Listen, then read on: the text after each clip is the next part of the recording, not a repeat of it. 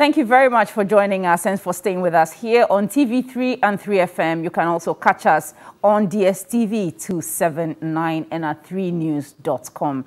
Now, today we're talking about the GNPC Acre deal. We'll be looking at all the issues, the nuances, and bring to light the key issues in the debate. And this has been going on for quite a while, almost a month. But we can now take a deep dive into it.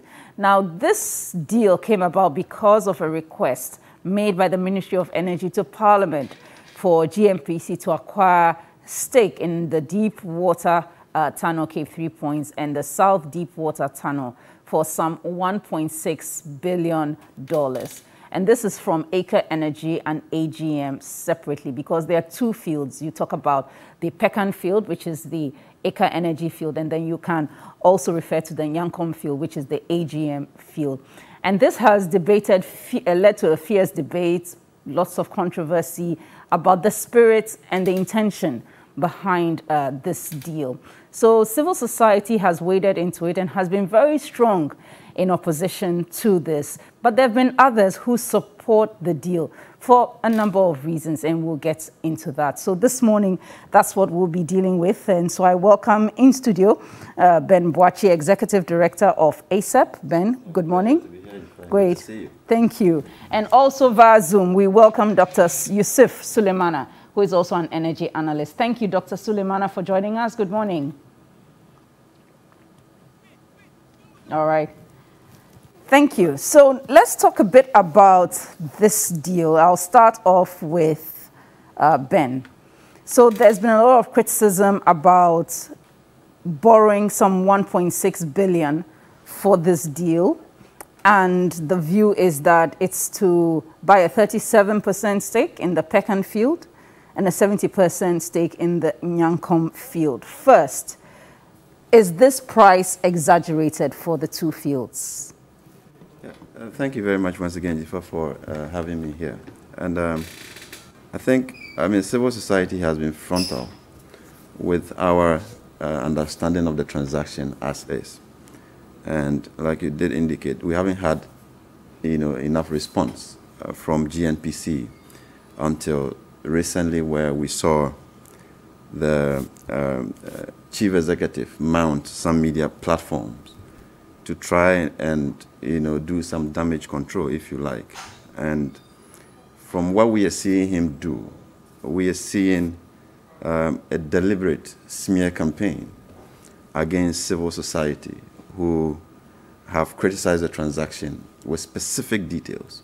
And he's evading that and focusing on some tangential issues that are not so important to the conversation. His claim that, if we lack knowledge, he's available to engage. It's not accurate. He's never been available. The corporation has never been available. And I'm sure you would have tried. I have tried, to get GNPC to the studio. Yes. They have never been available to engage. The ones that they tried to engage, we punched into the analysis and we asked for a conversation with the corporation itself when they brought in the Lambert people to engage us.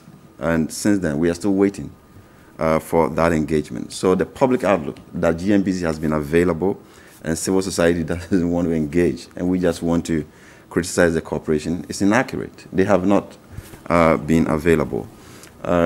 We issued a statement cataloging the issues with the transaction. And ordinarily, you would want to see the corporation respond to us. You know what they did? They rather responded to the Norwegian embassy, to Parliament, and to the IMF because we copied them. All right? So where is the engagement from their end? There hasn't been any engagement.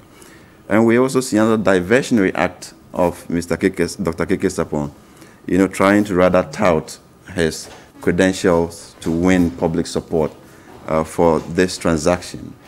Talking about his role in Cocoa Board and how he helped syndicate loans, which has become a practice today. I'm not sure we want to celebrate that as civil society. If he wants to draw our attention to his public life, we are happy to engage in that. But we have deliberately stayed on this conversation to ensure that we are dealing with the specifics and the subject matter. And that smear campaign, we will not engage in. You can invite us into that conversation. I'm not sure civil society will want to celebrate turning Cocoa Board into a debt procurement institution for several decades. Recently, I was in the U.S. to learn about how cocoa is processed, all right, in a museum. And they had cocoa growing in the room to show people how cocoa thrives. That is the legacy you want to leave, and not becoming a debt procurement enterprise. And I'm surprised that he leaves out other roles in public life, like being in TOR. We are happy to get into all of those things, all right? And as much as possible, we want to stay with this conversation. And if he wants to stay there, we would dissect the issues, we will bring to perspective what the problems are with this particular transaction. We can even zoom deeper into his role in this GNPC and pick on many, many, many issues. But as civil society, we believe in the carrot and stick approach, where we encourage the corporation and try to encourage them to do what is right. And that is why we are not always frontal, you know, on some of the ills in the corporation. Okay, but and rather I want to focus on this. But let's focus on this in terms of why this deal isn't the best deal at this time. And that's why I asked for the valuation of these blocks based on the offer. Is it exaggerated? I think that is the conclusion that we have come to. And I tell you what, you know, this is a transaction that has significant history. The blocks, they have a significant history to it. The Hess block, which is the Deepwater Tunnel Cape 3 Point, was managed by Hess from 2006, all right, until 2014 when they decided to offload shares. And even before that, they had made discoveries. They had done 12 wells, 7 discoveries, and 5 appraisal wells.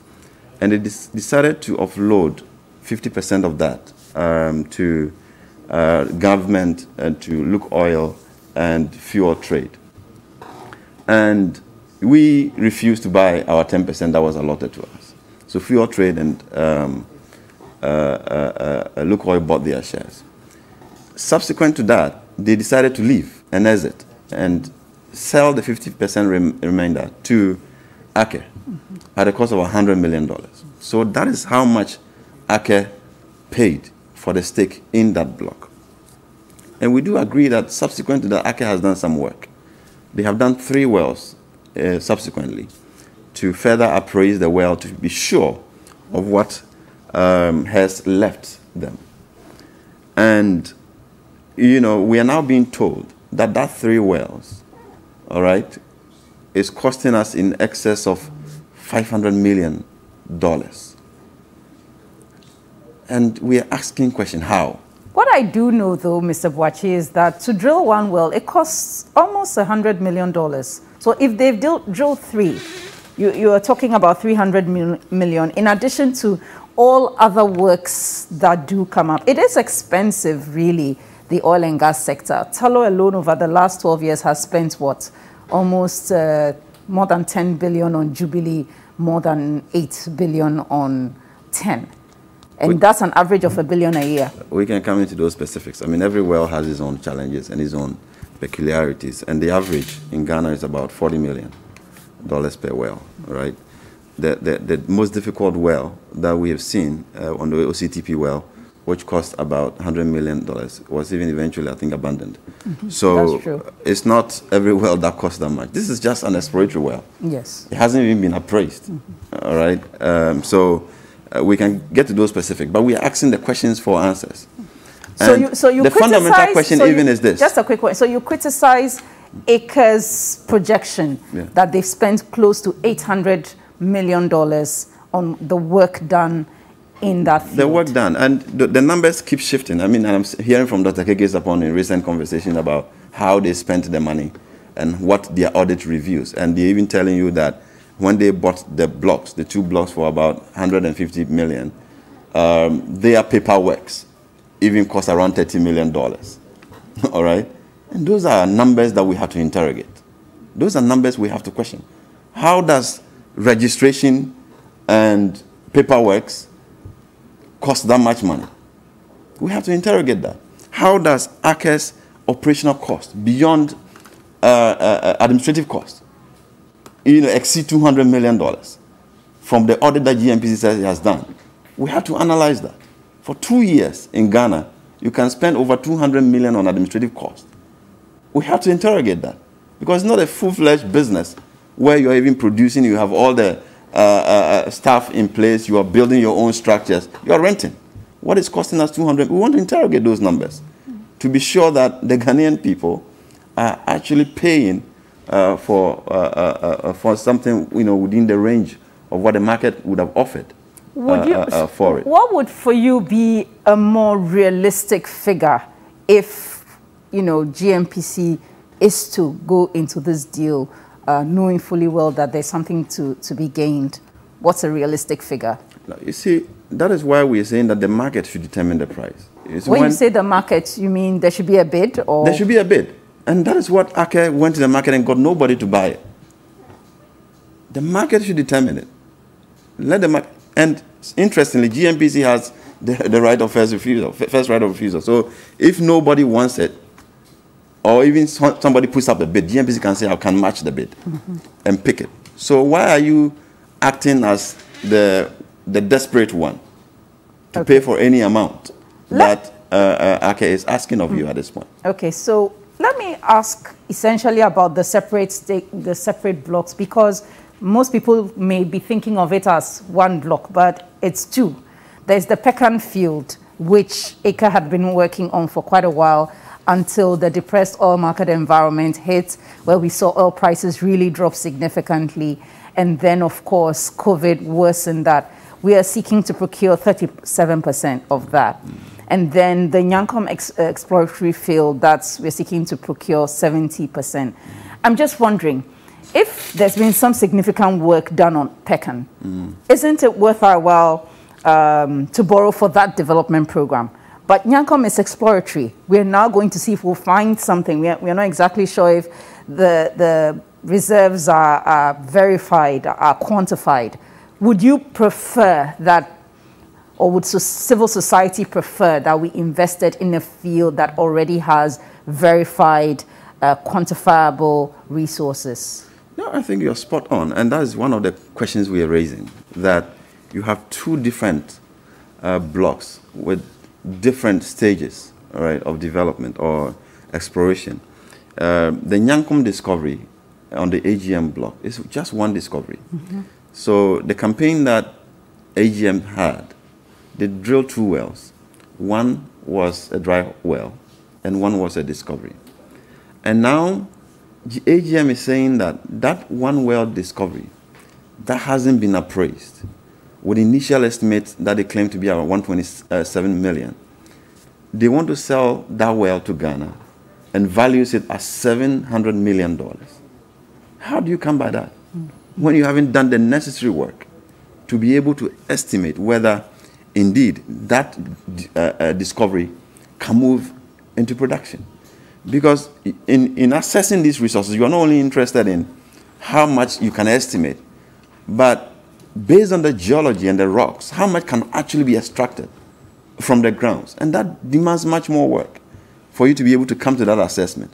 So how does GNPC sit down for somebody to value one discovery at $700 million, to influence the conversation on how much you want to pay for that well, where you can clearly see that ACA has defaulted in its plan of work? ACA has defaulted on its plan of work, yes, but we all know the circumstances that led to that.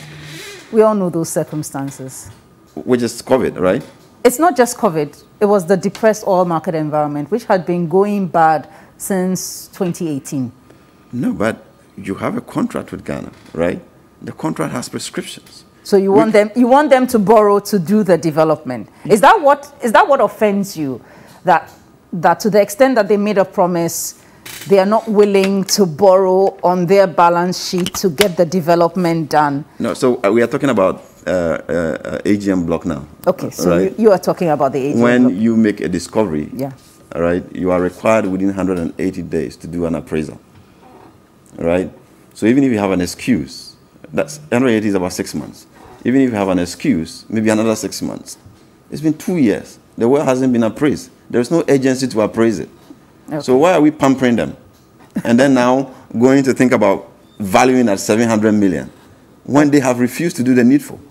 You know, the contract is to be enforced. Okay. If the company cannot do the work that they promised to deliver, and if we have time to come back to the history of the block, we get to understand the kind of incentive that we gave to ACE for them to be able to explore and do the necessary work on the block.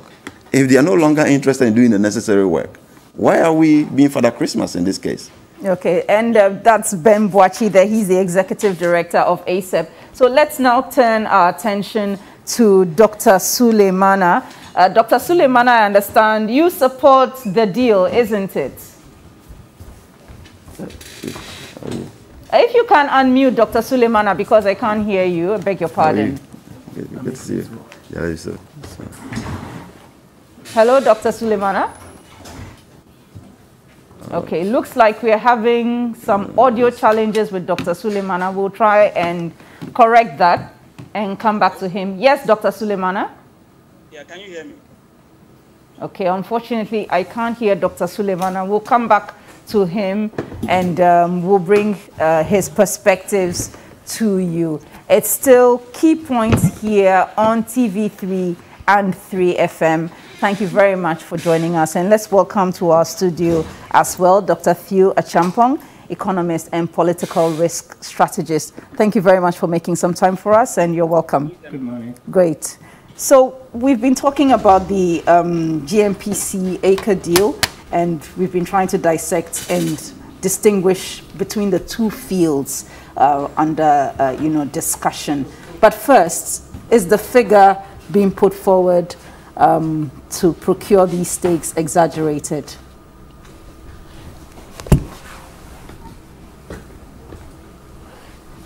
Yes, good morning once again to you and to your listeners. I think I have had cause to run some of the numbers myself. I've spoken to at least about 20 or so professionals in the industry as well, both in Ghana and outside. And the broad conclusion is that the asset is overvalued or overpriced, and therefore the figure that is being bandied about does not really fit or align to what one should actually pay for if they were to go to the market for the asset. But I guess there are other substantive policy issues that we can discuss. But specifically on the question that you asked, certainly the what is being purported as the transaction value or price, or what they would negotiate on that basis, I don't think that the two assets are worth that price. What kind of figure would be a reasonable figure? So I have had or we ran some numbers, and I've been quoted on this. I think we're looking probably at $500 million as the net asset value, possibly based on various assumptions going to this. But one of the key assumptions is actually the oil price. And in some of the numbers that we're privy to, Ben would also be privy to, they're using about $65 a barrel. And we've had cause to actually challenge those numbers because if you look at some of the projections on the long-term trajectory of oil prices, certainly we should be valuing the asset between $55 and $60 a barrel. And $1 a barrel makes a big difference in terms of these valuations. So when you run that and you run other scenarios on the resource estimate, so how much oil can you actually produce from the two discoveries, because they're two separate things, and you make a few further assumptions, then you actually come to a substantially lower figure than what is being purported. I think one of the things people would like to know is that, is it more about the fact that AGM had put forward a plan of development and they've not implemented the plan of development, and yet are expecting to make this kind of money from the government of Ghana? Is that what is offensive, as opposed to actually getting them to make this investment? I think it goes both ways, because there are multiple stakeholders and people have different perspectives on it. I've spoken to people, and some of the broad consensus is that ACRE and its related sister company want to have their cake and eat it, or eat their cake and have it, however that goes. But to the extent that Ghana went all out, literally, to get them to make these investments in the field, only 2 years ago. Yes. And then subsequently, pretty much have turned themselves around and saying, okay, we want to sell the asset to you. Selling the asset is not the issue per se. It happens, people do M&A deals in the industry across the board. The substantive issue really is, okay, at what price do you want to buy, for example, the asset? The other substantive issue is, just in May of this year, Aker released various statements because the perception in the market was that they were going to sell out of Ghana. And there was a statement that came from the Ghana office to the effect that they are committed long-term to Ghana, and they are looking forward to resubmitting their revised plan of development by December of this year. This was just a few months ago. Only then, a few weeks or months down the line, for us to hear that they are seeking to divest some of their equity shares in the asset. So you begin to see some inconsistencies in the rhetoric and in the narrative. And secondly, question then also then comes, well, if a company wants to divest, then should we be willing to invest in that? So I mean, should the national company be willing to invest in that? Or you wait for them to submit the revised plan of development. Let's see the new numbers. Let's see the new revenue, the new production projections. Let's see the development concept that they intend to use before you can actually make. There are so many uncertainties and unknowns around this particular proposed transaction at this time, which then all fits into inflating the asset value. That really is, you know, is really the substantive issues that issue we need to be discussing, in my view. All right. And even if I may add, you see, as we speak, Aker has a vessel on site doing geotechnical and geophysical studies that informs whatever technology they anticipate to use for production. And they are telling us they have a break-even price of $30. Even before those studies are concluded. How do they come by those numbers? And GNPC has bought into it. All right? And if Aker is saying that they've brought down the break-even price from $48 from the project finance perspective to $30, that makes the project even much more profitable. Why are they running away from the project? All right. Let's try Dr. Sulemana now and see if the audio has been fixed. Dr. Sulemana, can you hear me? Yeah, I think I can hear you loud and clear. Okay, we still have technical challenges because I can really barely hear you. If you can just increase the volume on your Zoom. Yeah, I think this is maximum. Can you hear me, Diva? Okay, I think we'll have to try and fix that from the production bench. Sorry about that, Dr. Sulemana. Let me come back to you, Dr. Theo Acheampong. From a risk perspective, isn't it really just the case that Ghana is a difficult fiscal and production environment? Because Ghana, before the discovery of Jubilee, used to be called the graveyard of petroleum companies. Jubilee de-risked the field and the area.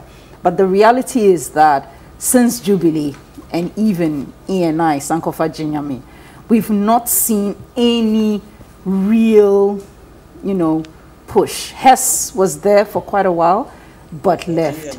And Exxon has also left. It just seems to me that there might be better prospects elsewhere. And we're talking about offshore Guyana and Suriname, where lots of discoveries have been made by Exxon and, of course, by Hess together with CNOOC. So it really begs the question about the investment being made. It just means that our environment is more difficult, and so the risk is higher, and so the costs are more. Yeah, I don't think our environment necessarily is more difficult. So I work in this industry. I talk to investors all the time. And of course, countries are competing for the same petrodollar investments, right? And it depends on the materiality of the resource base that you've got, which also is a function of like your tax regime or fiscal regime, etc.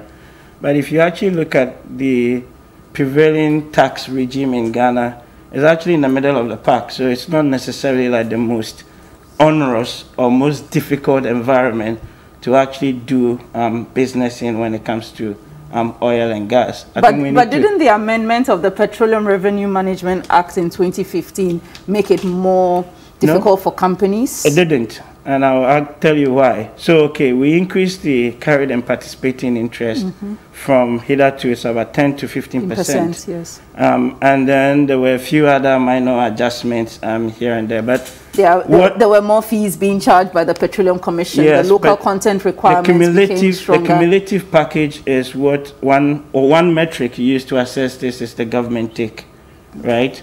Which is like a benchmark across the board. And if you look at the government take in Ghana for a number of the oil fields, it's actually one of the lowest in the world. It's between 55 and 60%. If you add the carried interest rate, it's about 70%. The IMF has an estimate that says that what constitutes a decent or reasonable government take is between 60 and 85%. So we are just right in that ballpark figure. So I don't think that what we have in terms of the investment environment is necessarily disincentivizing to investors. What has happened is that there are other opportunities for investors, of course, elsewhere, like in Guyana, where Hess left here and they've got 10 times more the resource discovery than you've got here in Ghana. And then now there's, the bigger conversation about like energy transition, etc., etc. Fine. The question then becomes, what should be the policy response of government or, say, the national oil company to this? Does that then entail or mean that because people are leaving and, people talk about quote-unquote stranded asset, we should necessarily be buying any asset that is on the market? What other strategic options are there? So in this particular case, we know, for example, that GNPC could possibly, if it's all about reserves and production that they want, there are a couple of other assets right here within the Ghana offshore jurisdiction that they could possibly buy, and which even are currently producing and has, relatively lower cost of production as well. So the argument really is not so much about the extenuating or external factors per se, as for me it is to do with let's interrogate the specific transaction that is on the table and its merit, and we can situate that within the bigger policy discourse. All right, and you're watching The Key Points here on TV3 and 3FM. It's also live on DSTV 279, and you can follow us online at 3news.com. We take a quick break and we'll be right back.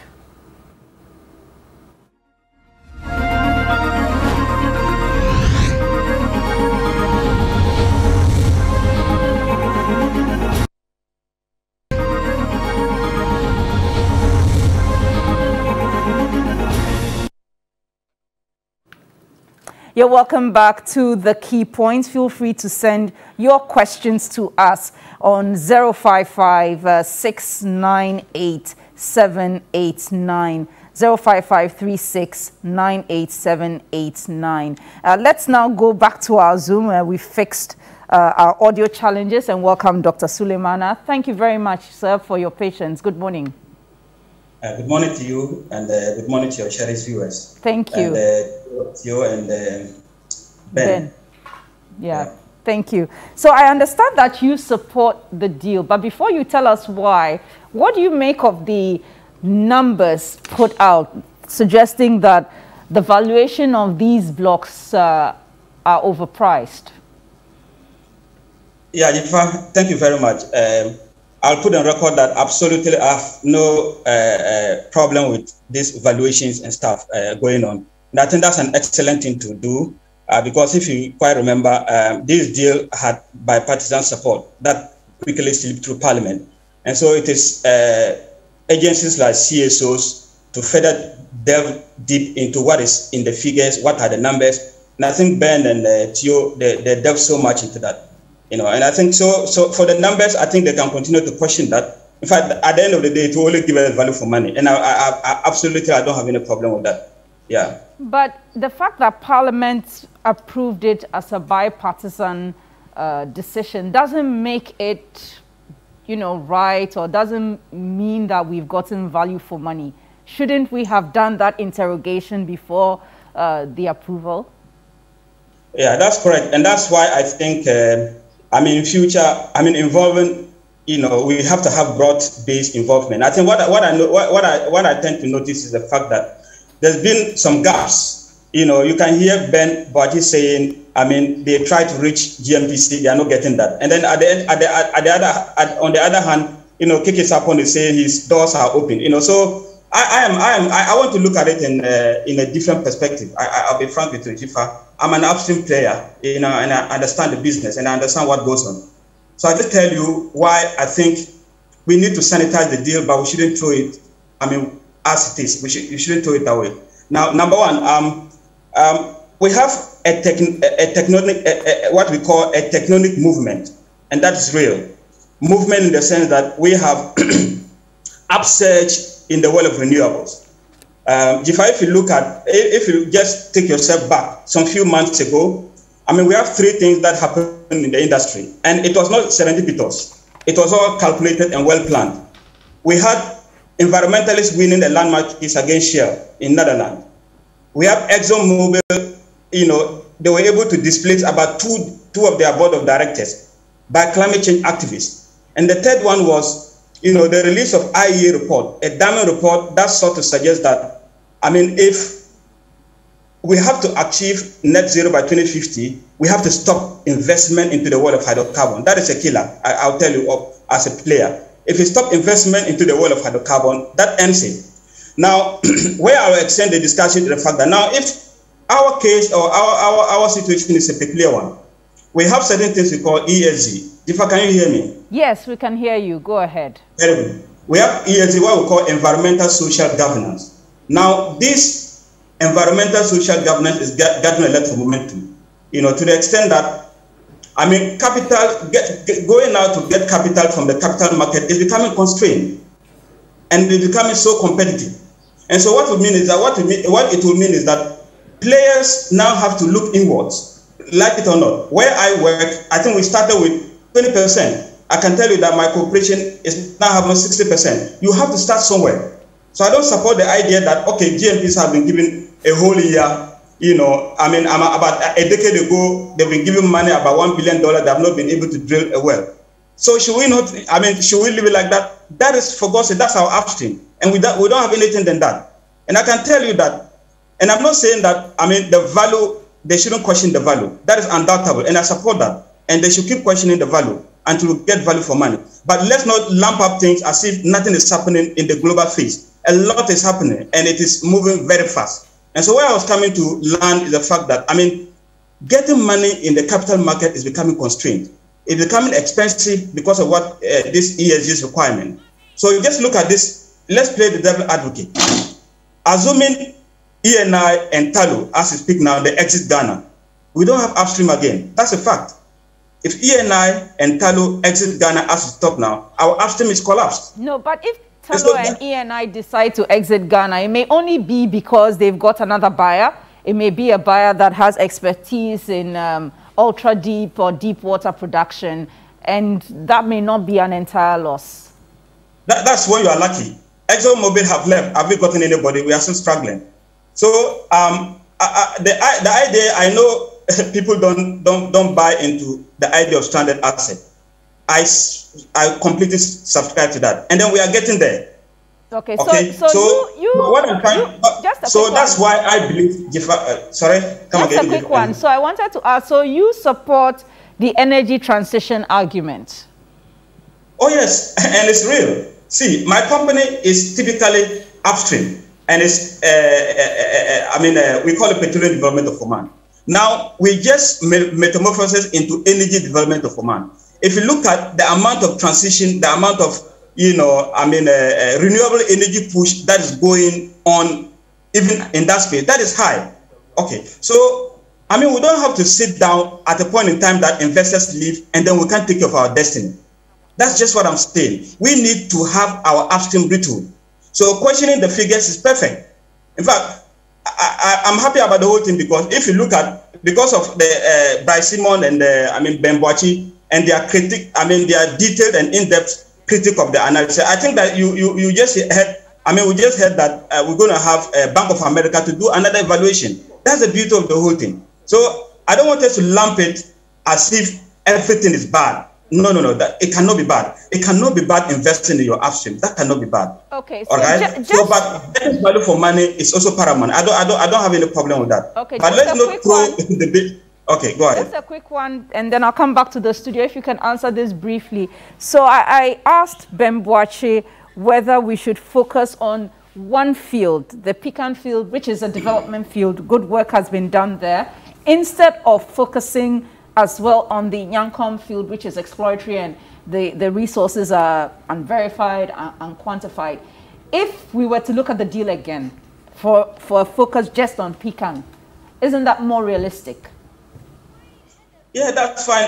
It's all about the risk profile, like Theo mentioned. See, before you enter into any of this field, you have to do a kind of what we call risk assessment in terms of your cost-benefit analysis. And so if you look at that, of course, we are told that AGM, we haven't done appraisal yet. So we can say that, the risk profile in quantum-wise is high. But Pecan field, I believe it's been in a way of, it's been the risk to some extent. But where I was also looking at is the Votane Basin. I thought also that's another opportunity we could have looked at, which is onshore. So depending on where we want to go, I think we should just do analysis of the risk profile, see where the risk is minimal, because we don't have zero risk. We have to look at where we can minimize the risk to what we call as low as reasonable practicable, whereby your investment or the cost-benefit analysis favor you. Okay, so yes, Pecan field, of course. If you want to compare Pecan and AGM, I'll 100% say that Pecan in terms of risk profile is significantly lower than AGM. All right, thank you very much, Dr. Suleiman. And let me come back to the studio. Interesting thoughts from him. Do you agree with the energy transition argument? And for the uninitiated, energy transition is just really the movement from using what we know as the normal fuels, petrol, diesel, and all that, commercial fossil fuel, and moving into renewable energy like solar, wind power, biofuels, and the like. Yeah, what COVID, for example, has actually done is, to an extent, catalyze the rate of the transition, right? What we don't know fully as yet is how the transition will pan out. Right. How it will pan out in Africa or globally? Globally, including in Africa. So the argument really is that some say we have a 20-year window to maximize our oil resources, because by that time you will have had renewables fully kicking in. Others also say, well, you probably are looking at a 30-40-year window, or we're even talking post-2050 before that happens. The point here really is that depending on the state of the world, you are being forced to think strategically about how these scenarios ultimately will play out. But in relation to Yusuf's point, is that we have seen certain oil companies and majors make certain actions on the basis of what they perceive or feel to be the threat of the energy transition. And so we're seeing divestment of assets, etc., all over the place, and investment flows also possibly being curtailed as a result of that. That would have some impact on your upstream industry. It may have some impact even on oil market as well. That's all given. We know that. The question then becomes, as a country, what should you do in relation to this transition? Is it a threat or is it an opportunity? Because both ways would inform certain actions. So if you perceive it as a threat, as sometimes we're attempting to do here, then let's quickly maximize our hydrocarbon resources and produce and get out of there before you kind of lose those potential revenues. If you see the transition also as an opportunity, then can you create or build new industrial clusters, for example, leveraging the new technologies that the transition presents? That's also another thing. But specifically in the context of the threat side of things, when it comes to upstream, does then that mean that because there's a transition and people are leaving, we should sell things or, you know, or buy it rather at any price that is being given to us? That is where a number of us really have the challenge. Personally, I don't dispute the fact that there is some transitioning happening, and that has affected the investment environment, which even to the extent why maybe companies like Aker and the rest are even struggling maybe to raise financing, and I use that advisedly, maybe, right? But it doesn't necessarily mean that as a result of that, we should just go and buy the asset at whatever price that is being quoted. That really, I think, the distinction that needs to be made. All right. Ben, your thoughts on whether really we will be significantly affected by the energy transition model. I find that maybe for Africa, we are still an emerging, continent. We're growing. There's still a lot of movement. Lots of people are still buying cars. There's a lot of travel that's still to be done continent-wide.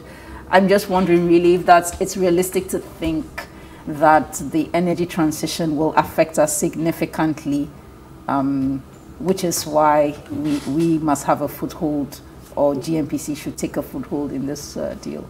Yes, I think if we have had a problem with GNPC using the transition as the basis for this particular transaction, and we've been careful to isolate the transaction from the entire transition conversation.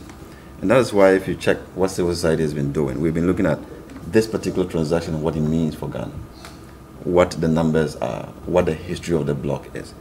The question about how Africa will be impacted by the transition, research is still ongoing to really look at what the impact could be and where Africa will be in that space. And I see here the assumption that the world will not need the oil and Africa will still need it. And if you speak to many people, that is the kind of conversation they want to paint, that we have to continuously use fossil fuel even if the world doesn't need it. And that, for me, is an error that we are making. We are assuming that if everybody in the world is moving to electric cars, the African will continue to use diesel-based or petrol-based cars. That is a wrong assumption. You have to speak to the African first to find out whether he is going to move into an electric car. And we have many aged cars around. So even for us to transit to an electric car, if it becomes cheaper, could be faster than even the West, where they have brand new cars and they are still producing some, they haven't stopped. So they have a much longer lead time to even transition in terms of automobile than we have. And recently we saw the Ministry of Energy commissioning an assembly plant of electric cars. Are we joking about that one? We need to speak to the people to gauge their appetite. Are they going to stay with fossil fuel cars, or are they going to move to electric cars when it comes? So those are areas where research is still ongoing. So the specific question about this transaction is what we need to interrogate much more, and examine the excuses that we are given on stranded asset. If you're talking about stranded asset, it is not Pecan that is stranded. Pecan is a project that is supposed to move into production. So the company decides to move into production or relinquish and go by our laws. It's not a stranded asset. Your stranded assets are the ones that you have not discovered.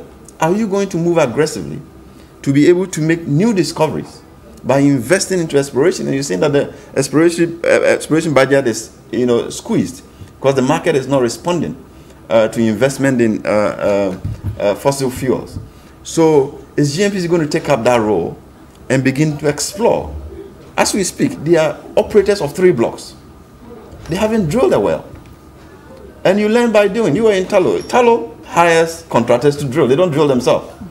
So the drilling companies have the engineers that will support you to do the drilling and the necessary learning, and you progress to be an operator.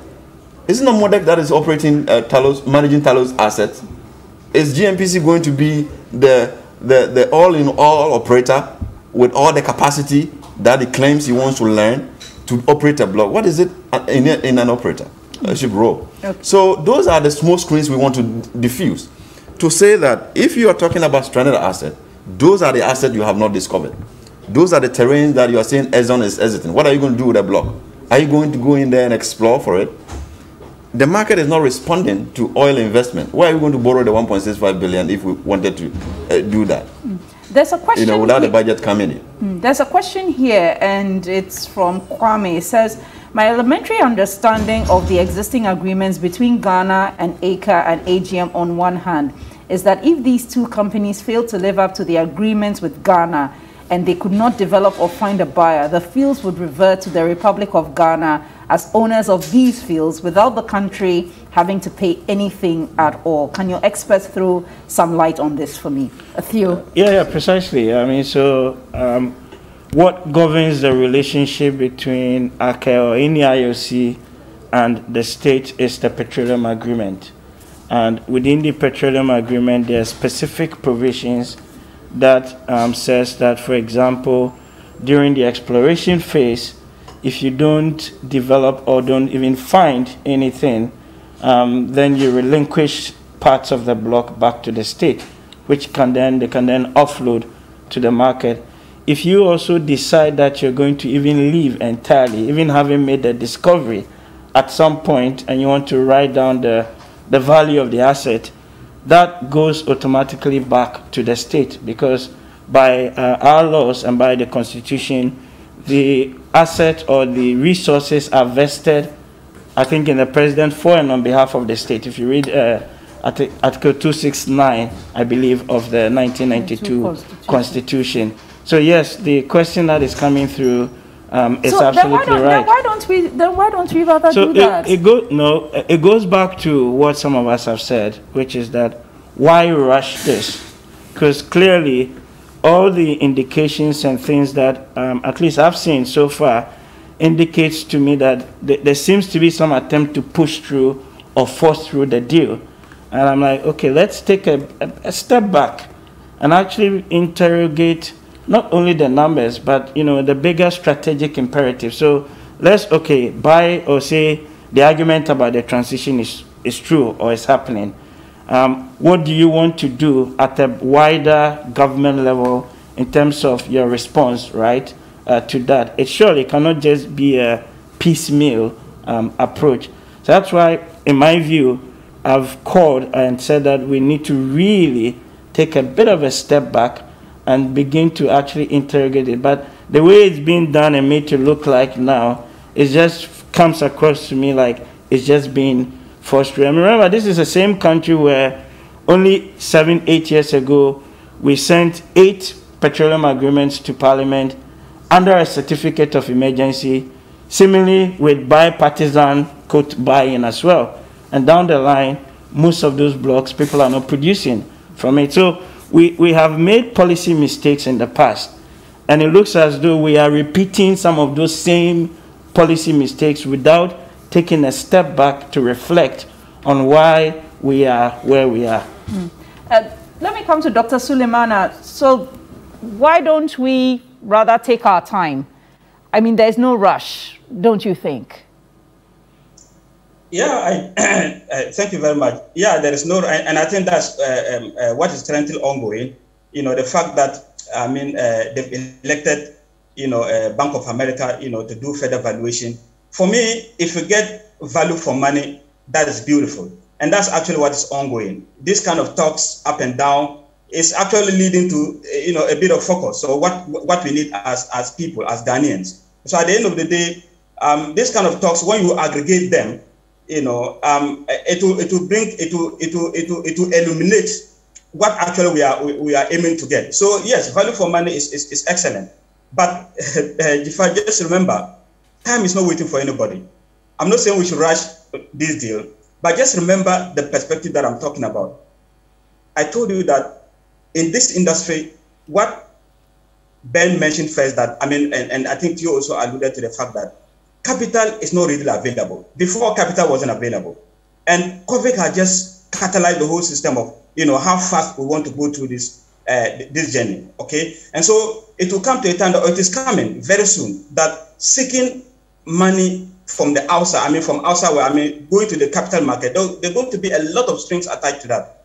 And that will make borrowing very expensive. And so that's the aspect we are looking at. You can say, okay, Ghana, we have a particular situation. No, we are in the global community. Ghana, we are still, heavily dependent on borrowing from outside.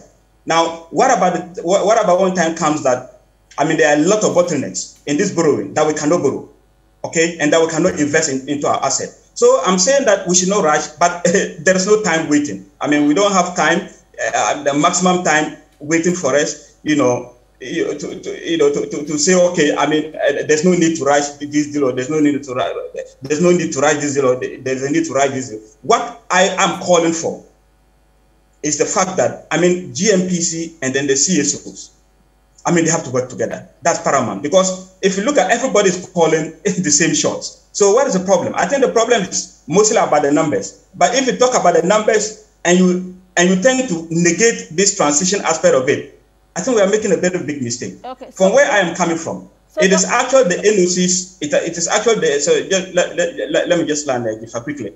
It is actually the NOCs who are championing energy transition, and I would stay categorical that I believe hydrocarbon resources will be with us for the next 2 decades, 3 decades, or maybe 4 decades to come. All right. So if you flip the coin anyhow, whether transition is coming or transition is not coming, we just need to make sure that we retool our upstream. Let's not wait. Let's try to retool it, make it vibrant, so that in any eventuality that we are caught, flat-footed, maybe anybody exiting, without we prepared, and that's going to be a very big problem. So that's the argument. So I don't have any problem, absolutely. If you understand me, I don't have any problem with what is going on, and I think it's perfect. It can only make our system very strong. It can only make our system very resilient and robust, and so that should go on.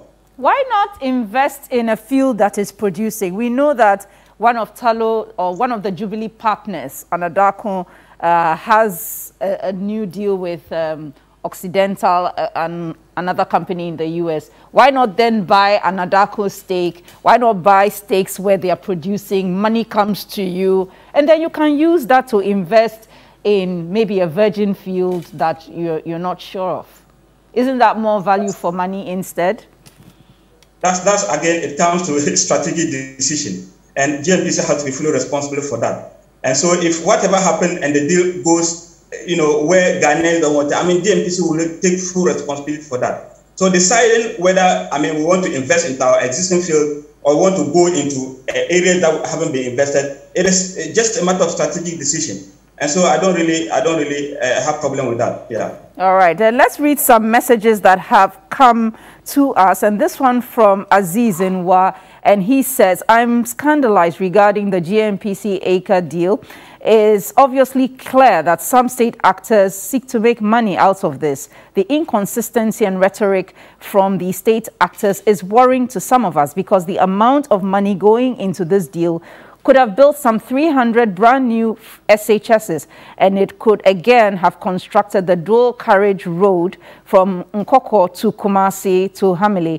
In fact, the government should protect the public purse and stop the big grammar, fix the country now. Another message says, on the GNPC Acre deal, I think the price sale on this is too high on the remaining, looking at what remains on the ground. It will be better for the oil to remain underground rather than for them to take from Ghanaians. That's from Abladi, from Ifiakuma Zongo in Takrady. Abdul Razak from Boku says there must be transparency in this Acre GNPC deal. We must get value for money. GNPC and government needs to come again. And Charles Nyame from Asaman Kesi writes, ever since the NPP government took over in 2017, it's been a chain of scandals, and this is the latest with the GNPC Acre deal.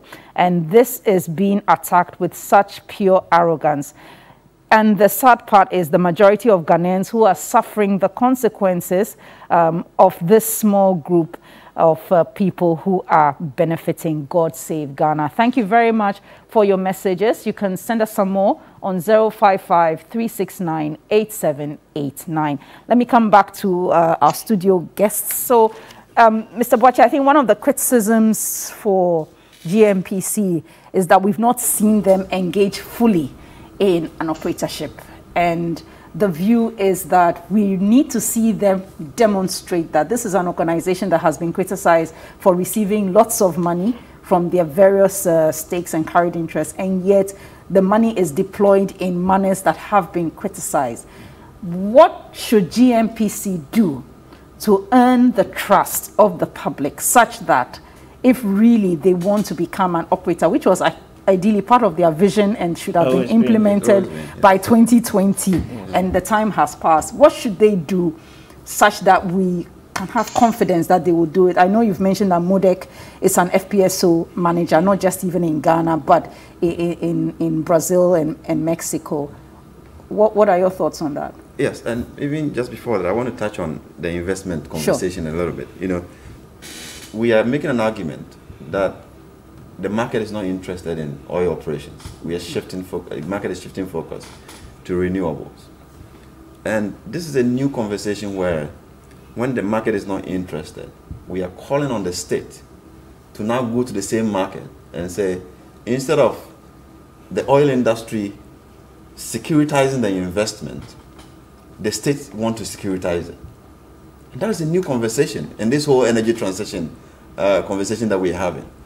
Which country is doing that? None. So if Ghana wants to go into that arena where we're using the budget to support GNPC's acquisition, we need to really interrogate that to ensure that the risks are really covered. Otherwise, we're just doing the same thing. The market says they're not interested. You go and borrow more or less for development and you push into oil and gas. So it's a question about whether you invest your borrowings into building schools, building hospitals, building roads, or go and use it looking for oil. And that is the conversation that we've been asked to engage in. And it's a very, very new terrain. That's what we're saying, that we need more time to dissect all the aspects of this transaction. It's not just the values. And it comes back to your question about how does GNPC become an operator. And we have shown in our conversation that GNPC has just not been willing to be an operator. Is it fair to say they're not willing? It's an expensive business. I mean, a lot of the companies use their reserve-based lending to borrow, GNPC, and then they go back and renegotiate with the banks. GNPC has spent on anything and everything apart from oil drilling. And you know that. They are building schools, they are building hospitals. Which is not a bad thing. That is not their job. Are they quasi-government? They have corporate social responsibility. So also do your function. That cannot be more than. I mean, does Tullow spend more on corporate social responsibility than drilling wells? No. Does Exxon do that? There is no serious oil business that does that. And they have shown consistently that they are not interested in becoming an operator. Because if you had to trade off, using $40 million to go and drill, or piling up your organizational structure, or ballooning your staff from 300 to over 600, those are choices for a corporation to do. And they have chosen to do the inefficient thing rather than becoming an operator. And we have shown that for all that we have given them for the past 10 years, about $1 billion, they have not decided to use even $50 million to do the needful or to drill for a well. So the right thing to do, coming back to your question, is to go back to the blocks that they have taken as operators. If you are saying that you are an operator and you're holding on to the blocks and you cannot drill, then give it up. How about the suggestion that they could buy into fields that are producing, for instance, and grow from there? Because it only takes money to get money. So if you invest in a field and you are getting money, then at least you can invest it in another field instead of just investing and you're not sure if you are getting anything in return. No, I mean, that is also another conversation that we can have. And you cited the exit of Anadarko, which is available. I think they are looking at about $600 million for a producing field. All right. But GNPC is not interested in that. They want to take one that they are not sure. It has to go in. And Tullow is here, ENI is here. On all the three fields, the projected production, we never met them. All right? So there are risks until you get into production, before you really see what is possible to be extracted from the ground. But they rather want to go into that risk, whilst, they're making arguments that they don't need to go and drill and operate their field from the beginning. And what we are saying is that you don't need the tutelage or the apprenticeship that they are seeking from ACRE to be able to become an operator. When Tullow came, they were not operating giant fields. They use the same contractors, the same MES, the same Schlumbergers, the same Modex, who are doing the work. And the engineers are also learning, and they are procuring the engineers who can support them to be able to operate the field. The amount of money that GNPC gets from Talos and all the companies for technology support can even procure or recruit the kind of engineers that GNPC wants with a relevant capacity to manage fields and operate them. So when they are talking about experience, I don't think they want to be producing FPSOs or they want to be producing the subsea structures. What you're looking for is capable men who can design wells, who can be able to detect problems when they look at data. Those are the capable people you are looking for, to be able to assemble the needed technology in the well to be able to manage a field. So what is this fuss about? We want to be an operator, we want to learn, we want to spend so much time and bring in ACRE as the extraordinary company that can train you to become the operator. They are just refusing to do the needful. Should we? And that is the point we are making to them. Dr. It wouldn't cost them $10 million to recruit the right men and people. I mean, Dr. Yusuf is there, he works on the fields. It doesn't cost that much to do that. They are just refusing to do the needful and just using that as an excuse to get the budget to support this kind of transactions. Dr. Acheampong, should our resource remain below the ground?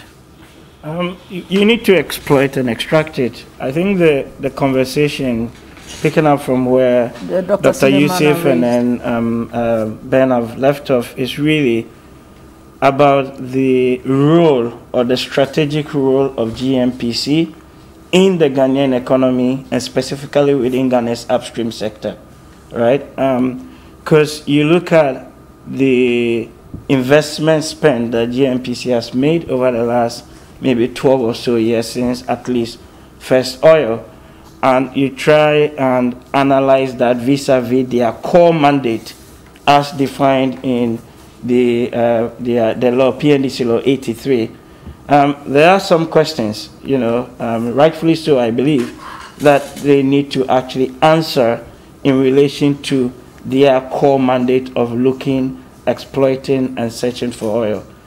I think some people are making the argument now is like, okay, we made mistakes in the past, so give us another opportunity to correct ourselves that kind of mistake. But the famous tree saying, say, "Abobi bekawa nifrim," and I say, "Katrikasi obema bibia bisanidin," something along those lines. So that's where I think some of the issues that people have comes from. But also the going forward, I think the bigger conversation really in relation to this whole mandate thing then becomes, okay, if you want your national oil company to play a bigger role, maybe because of energy transition, maybe because other IOCs are leaving, etc., where should they start focusing from? That's number one. Number two, you would have to amend, for example, in Ghana's case, the Petroleum Revenue Management Act to allow the national oil company, GNPC, to actually go and borrow on the market, because currently they are constrained from doing any reserve-based lending as well. But even when we do all of those things, it comes back, okay, how then do we ensure, given the history, some of the things Ben is talking about, how do we ensure that they do not repeat some of these mistakes where in some years the amount that is spent on, say, corporate social investment is the same as what you're spending in operational expenditure for one of your fields, right? You see some inherent inconsistencies in there.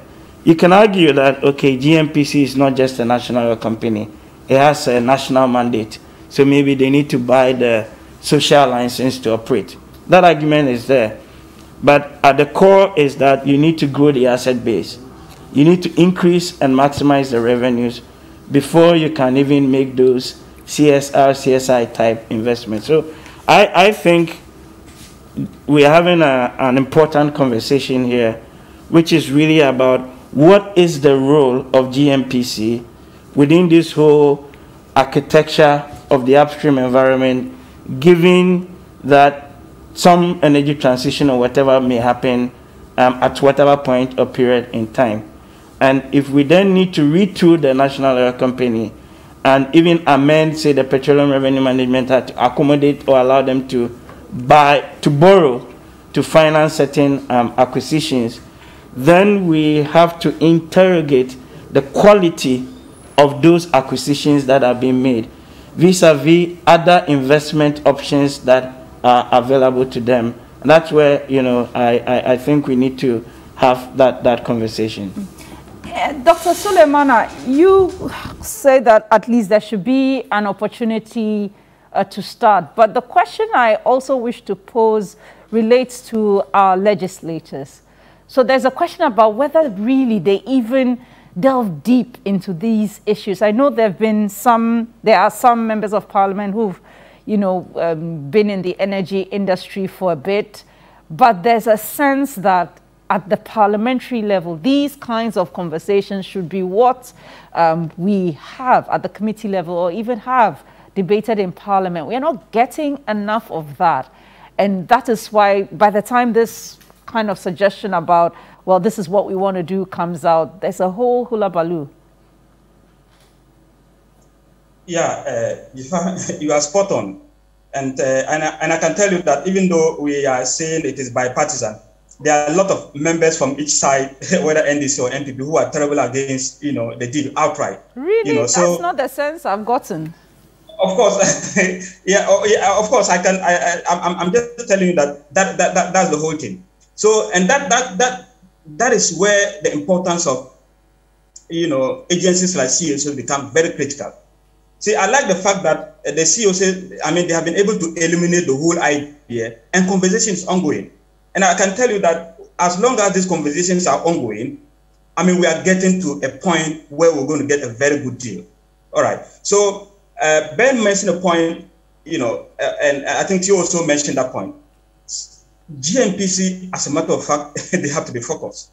That's emphatic, and that's very clear. And so if you are focused as an NOC or a national oil, a company, then your mandate has to be clear. And the mandate is there, it's written. See, we have a lot of, if you go to the PRM, everything is well demarcated and well written. But unfortunately, for whatever reason, I don't know why we're unable to follow this. And there are no punitive measures, when they diverge, from where their core mandate, nothing happens. For instance, I am terribly against holding onto blocks. For my place, you cannot hold block more than 7 years.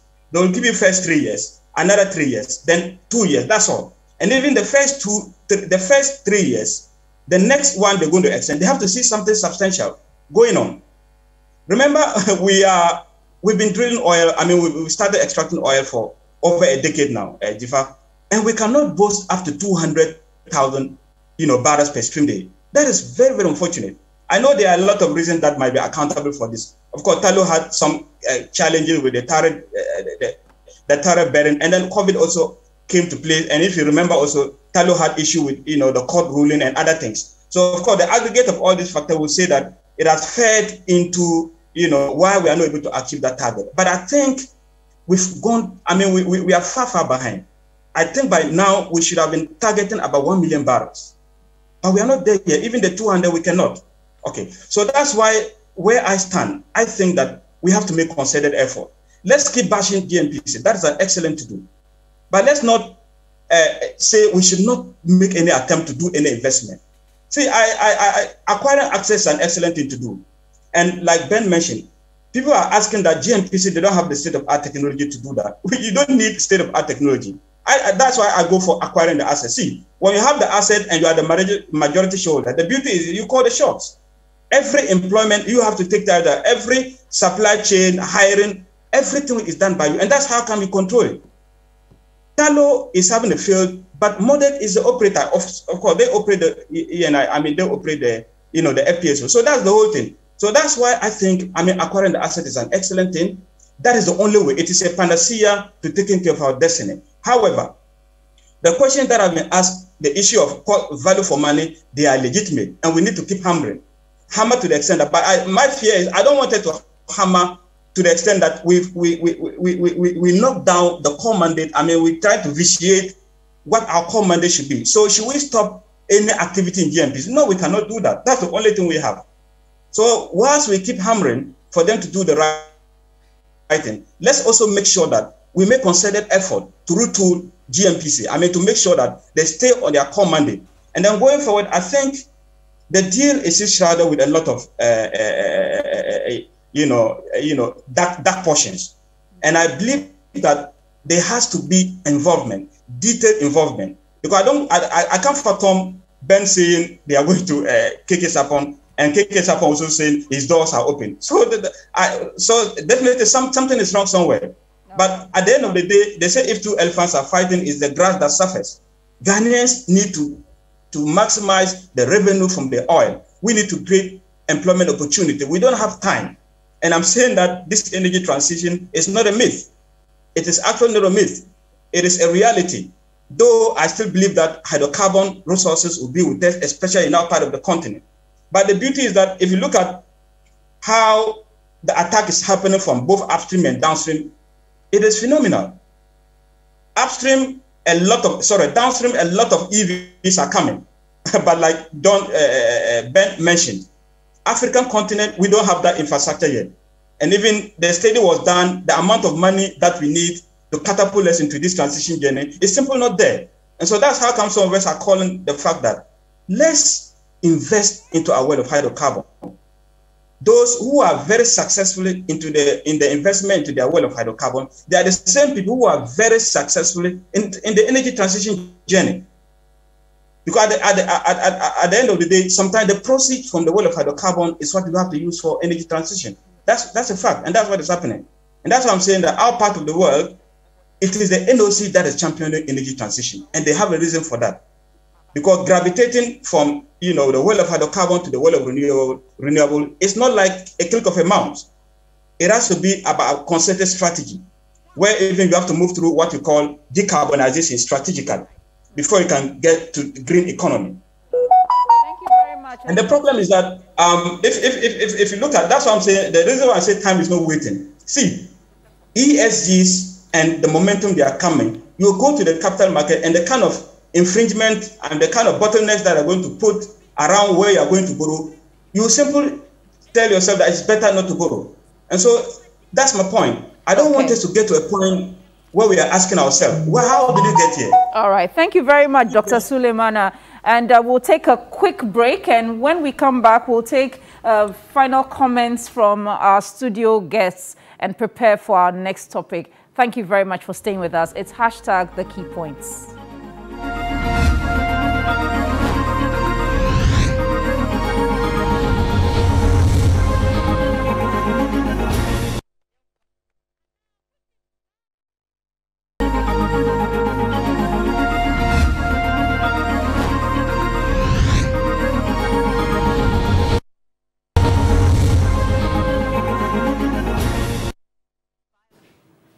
You're welcome back. It's still The Key Points here on 3FM and TV3, also on DSTV 279 and also on 3news.com. And I guess the key points that we've gotten out of this whole discussion is that it looks like the valuation for this GMPC acre deal is a bit on the high side. The other key point I guess we can discuss is that we are unsure of the quantities below the seabed, for which reason we'll be investing in a field that is exploratory. How about looking at a field that is producing and getting more out of that to do your additional investments? And certainly there is a need to engage civil society on what prospects are in this deal. But let me take final comments from our guests. Let me start off with Ben Boakye. So looking ahead, what would you expect to happen? Do you want Parliament to, backtrack and say, look, maybe we need to take a second look at this? Or you would like GMPC to say, okay, we're going to do a bit more due diligence and come back? No, I think this has become like a national policy, for government policy, right? So what we want government to do as a responsible government at this point is to now look at GMPC and say, over the last years, we have given you so much to do what you were set up to do. All right, over $1 billion. The responsible thing to do now is to ask what we have done with that and how giving you more will bring us value. And that is what civil society is saying. We have to do that needful thing of examining whether GNPC even has the capacity to absorb further investment from the state. That is fundamental. And then we go into the specific transaction that we are dealing with to see how we generate revenue if, the justification is for us to continue with that transaction. How do we generate value for the Ghanaian people through that transaction? We are saying that the market is not interested in oil investment, but the state is the one going to borrow from the market and give it to GNPC.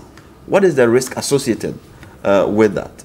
We need to interrogate all of this to be sure that we are not going back into that cycle. Because if you drop another $1 billion into an inefficient operation, you will still come out with nothing. All right. The reason why GNPC hasn't been able to optimize the $1 billion is because they have simply been inefficient at spending on their core mandate, ensuring that they can learn by doing. And that's what we are saying, learn by doing. You have taken 3 blocks as operator. Go and drill. Get the service companies to guide you and learn from it. Recruit the right experts. The 600 people that may not be needed, that is not your focus. You have to really make sure that you are recruiting the people who can help you start your journey to becoming the operator that you want to be. All right? The HES block is not a stranded asset. It's not part of the conversation when you're talking about stranded assets. You have blocks that people are not interested in, you say, and you are sitting on it, you are not exploring. That is a stranded asset. You have to make sure that every oil that is on that block can be discovered as soon as possible in the interest of, that argument of energy transition. Otherwise, we are only throwing in names and terminologies to confuse the average person without dealing with the substantive issues. And that's what we think ought to be done now. Let's do that introspection and position the company to do the right thing before you drop any billion into them. All right. Dr. Champong. Yeah, I mean, in wrapping up, yes, I like I said, specifically on this deal, some of the numbers need a bit more scrutiny. The government says that they have got Bank of say America or somebody to help them do that. Take a look at it again. Subsequently, when those numbers come, of course, we'll interrogate it. And when the deal that they propose to bring back to Parliament, I'm sure we'll also get the opportunity to interrogate it as well. But the bigger conversation, in my view, really, back to some of the things Ben and you have said, is a bigger national conversation on what we want to see the oil industry in Ghana in the next 10 years. We've done the first 10. What lessons have we learned from that positions us going forward for the next decade vis-a-vis the transition? That I think we need a bigger stakeholder forum or dialogue to really dig deep on these set of issues. But as it stands now, I unfortunately don't even think that oil is the panacea to our development. Thank you. All right, and your final comment, Dr. Yusuf. Yeah, so thank you. I think I shared with Ben and Theo's submission. First of all, GNPC has to be focused, really, because all these questions are coming because of past history. But I always repeat that you don't judge, you use past history to say that, okay, we are not going to do anything at all. Let's fold our arms and say that, no, we cannot do that. We need to retool our upstream. Our upstream is begging, for retooling. And I think this is one of the starting points. Let's keep hammering the numbers. And the beautiful thing is that this kind of conversation should go on. And going forward, Jifa, I think GNPC, they have to involve the CSOs in most of these deliberations. I think they have beautiful ideas. And for all you know, I mean, we are all fighting for one country, which is Mother Ghana. If we save it at the end of the day, that is good.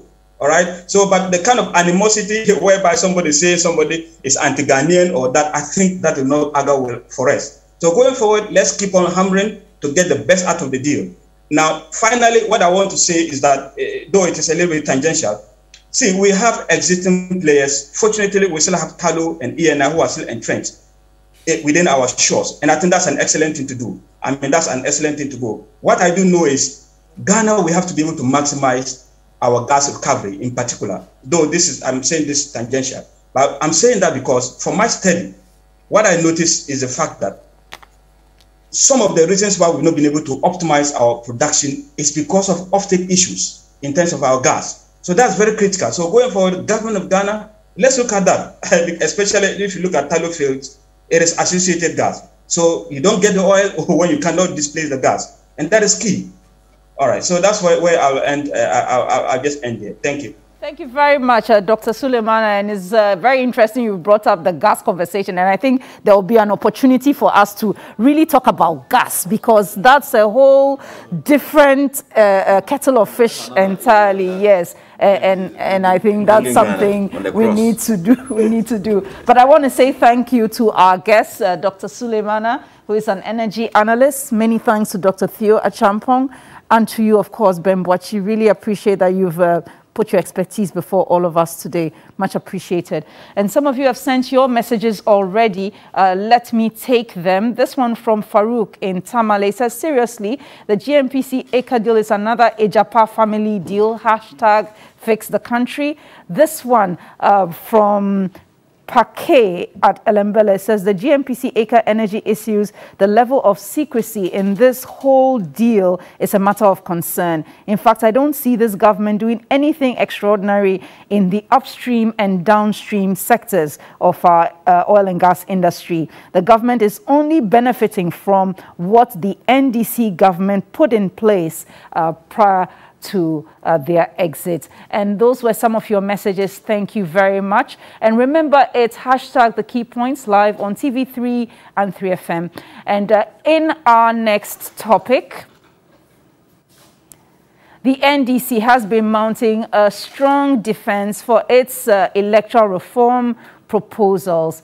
And they've been speaking about it, and it's been a debate about which comes first as well, constitutional reform, or we go straight to making certain amendments which are easier, changing the rules of court and the like, to ensure that we have some electoral reforms. So all of that coming up next. Our guest is Elvis Afriyie Ankrah, the NDC's Director of Elections, and Albert Kofi Ahen, a former Director of Elections at the Electoral Commission. We'll be bringing that to you shortly. But let's hear Nana Atudadze and Professor Kwame Ahoy that addressed the media recently about these issues.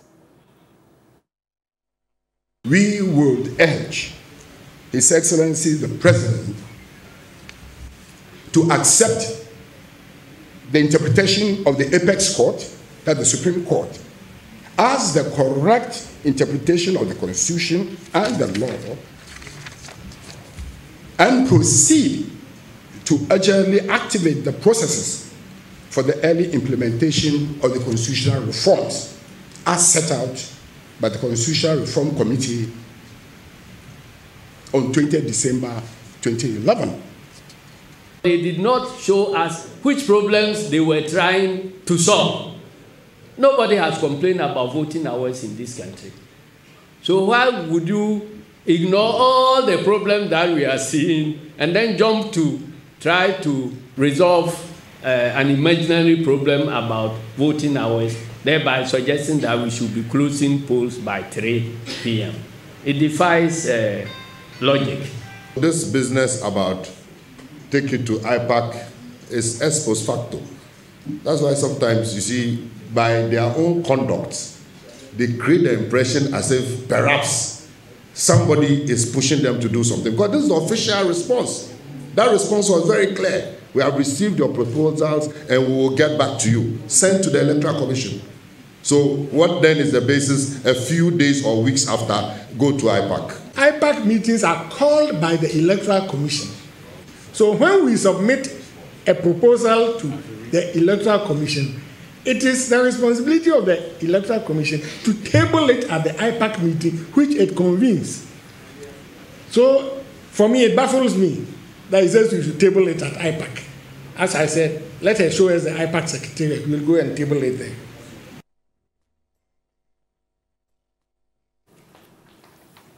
Thank you very much for joining us on the Key Points Live on TV3 and 3FM. And today we're talking about the NDC's electoral reforms, probing the proposals, assessing the viability. And I know we had an initial discussion on this some 2 weeks ago, but at that time, the NDC hadn't really fully come out. But this week, they've put up a strong defense of their proposals, and it's raised a lot of discussions about what comes first. What's the priority? Do we engage in constitutional reform to get some of those reforms they've put forward through? Or do we amend the rules of court? Do we amend the Political Parties Act that will allow for some of the other reforms which seem probably more doable to go through? Today we welcome Elvis Afriyie-Ankrah, the Director of Elections for the NDC, to our studios. Good morning and welcome, Mr. Afriyie-Ankrah. Good morning, Jifa, and thank you very much for having me. It's been quite a while. Yes.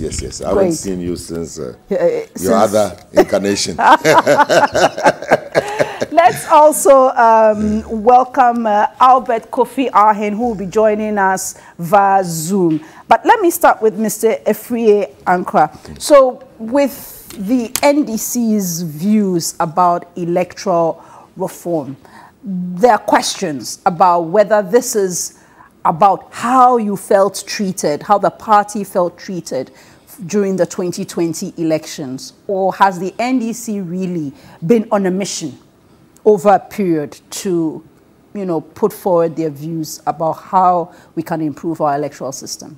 Thank you very much. That's a very good question. Let me start by putting the issues in context.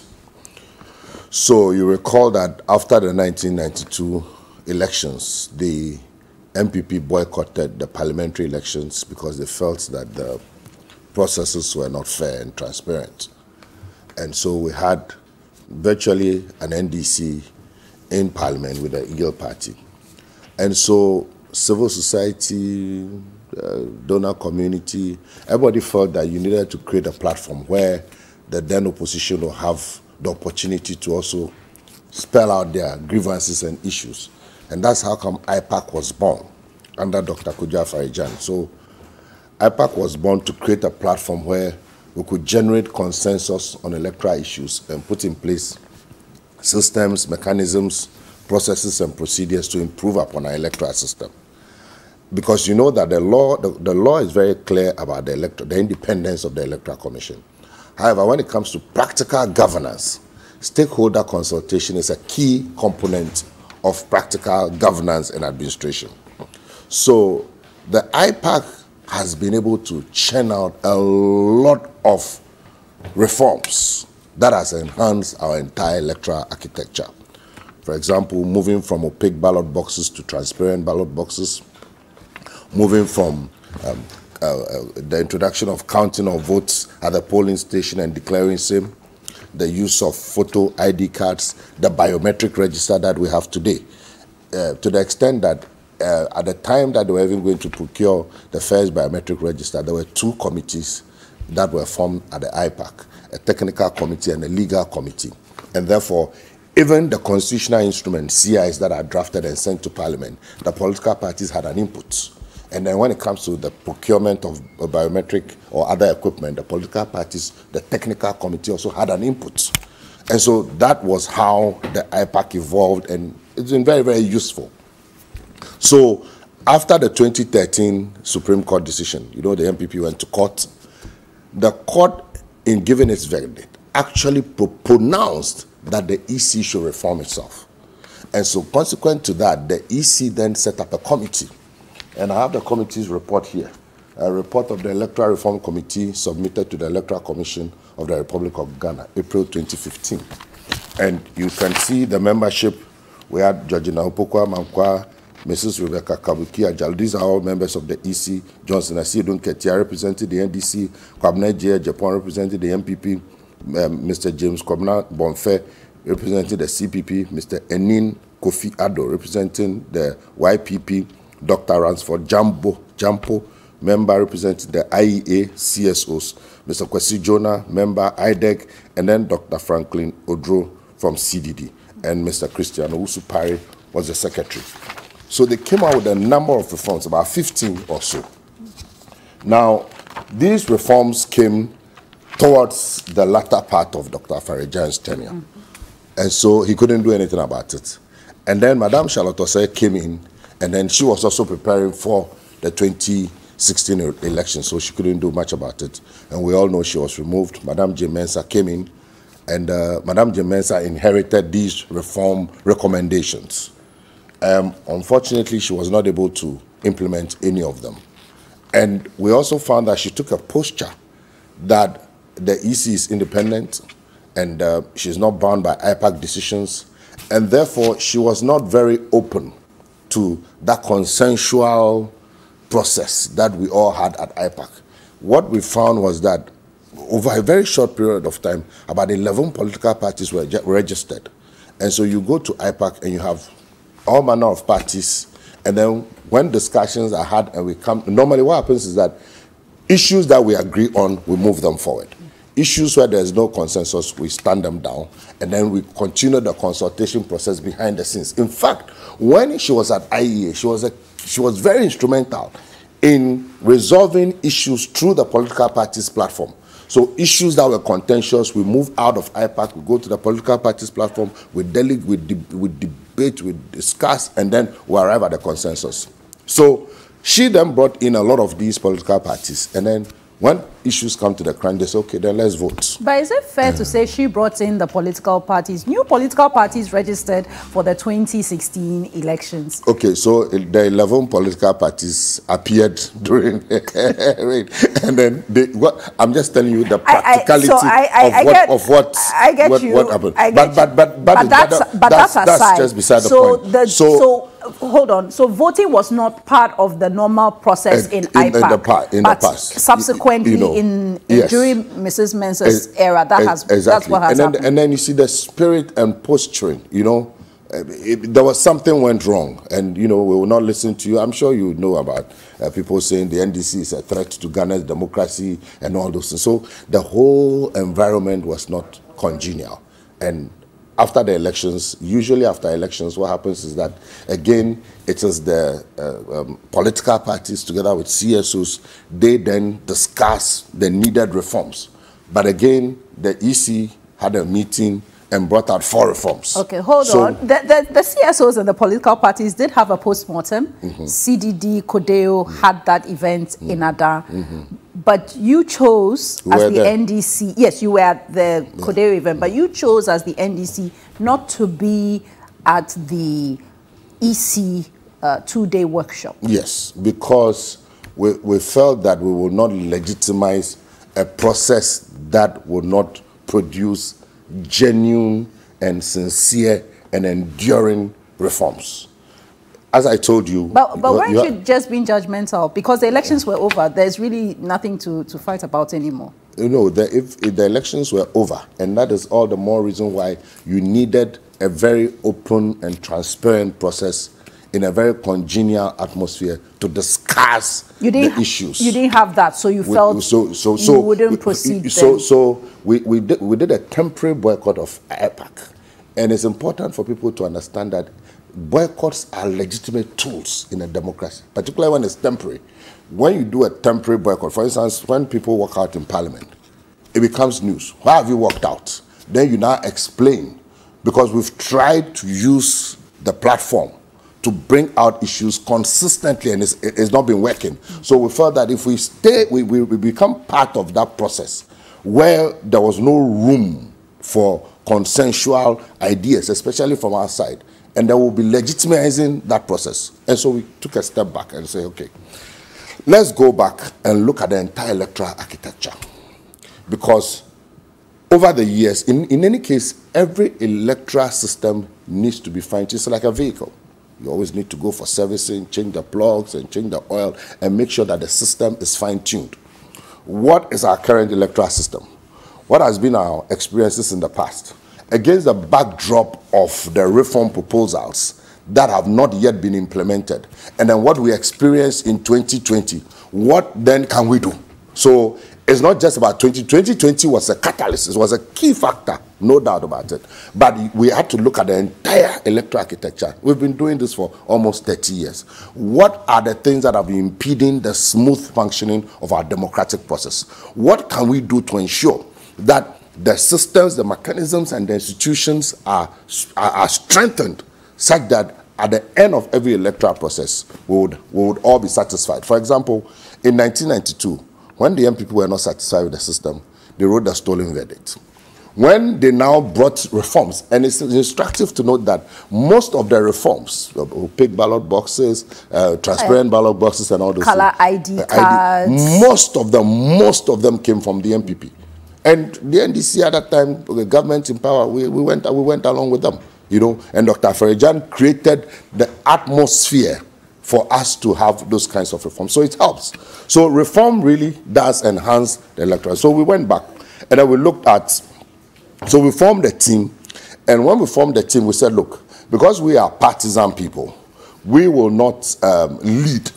So we'll get people who are, they're part of the party, but based on their background experience, they have the broad knowledge and a little above partisanship. And they evoke a certain, national appeal. Exactly. Okay. And that's why you had what? So Nana Tudaze and Professor Kwame Nahoi. So we as NDC, we also submitted our proposals to them. And then they also they looked at existing electoral reforms, the 2015 reforms. So they looked at the reform document that existed. Then they looked at international and domestic literature on electoral reforms. They looked at international best practices on electoral systems. They conducted interviews with some former top management staff of the EC. They examined our position paper, and they had access to some documentation from the EC. So following that, out of that came the reforms that the NDC has put forward. Exactly. So we realized that these are proposals, technical proposals. So let's then move the next step forward and now engage civil society and other stakeholders. So we've met a coalition of CSOs. We met a whole I understand you've met the TUC. We met the TUC. We met organized labor. I know there's a group that are outside the TUC. That's true. Then we met the TUC too. We've met the US Embassy, UK High Commission, Canadian High Commission. We've met the EU delegation and member states. We've met Christian leaders. We've met the NDC Professional Forum. We've met the National Peace Council. We've met Muslim leaders and so many others. So we try to subject this to them. Okay, these are our propositions. What do you think? Okay, so this is not an idea that some people have a perception that it's because the NDC feels aggrieved about how its relationship with the Electoral Commission, specifically the chairperson, deteriorated. And so these reforms don't stem from that.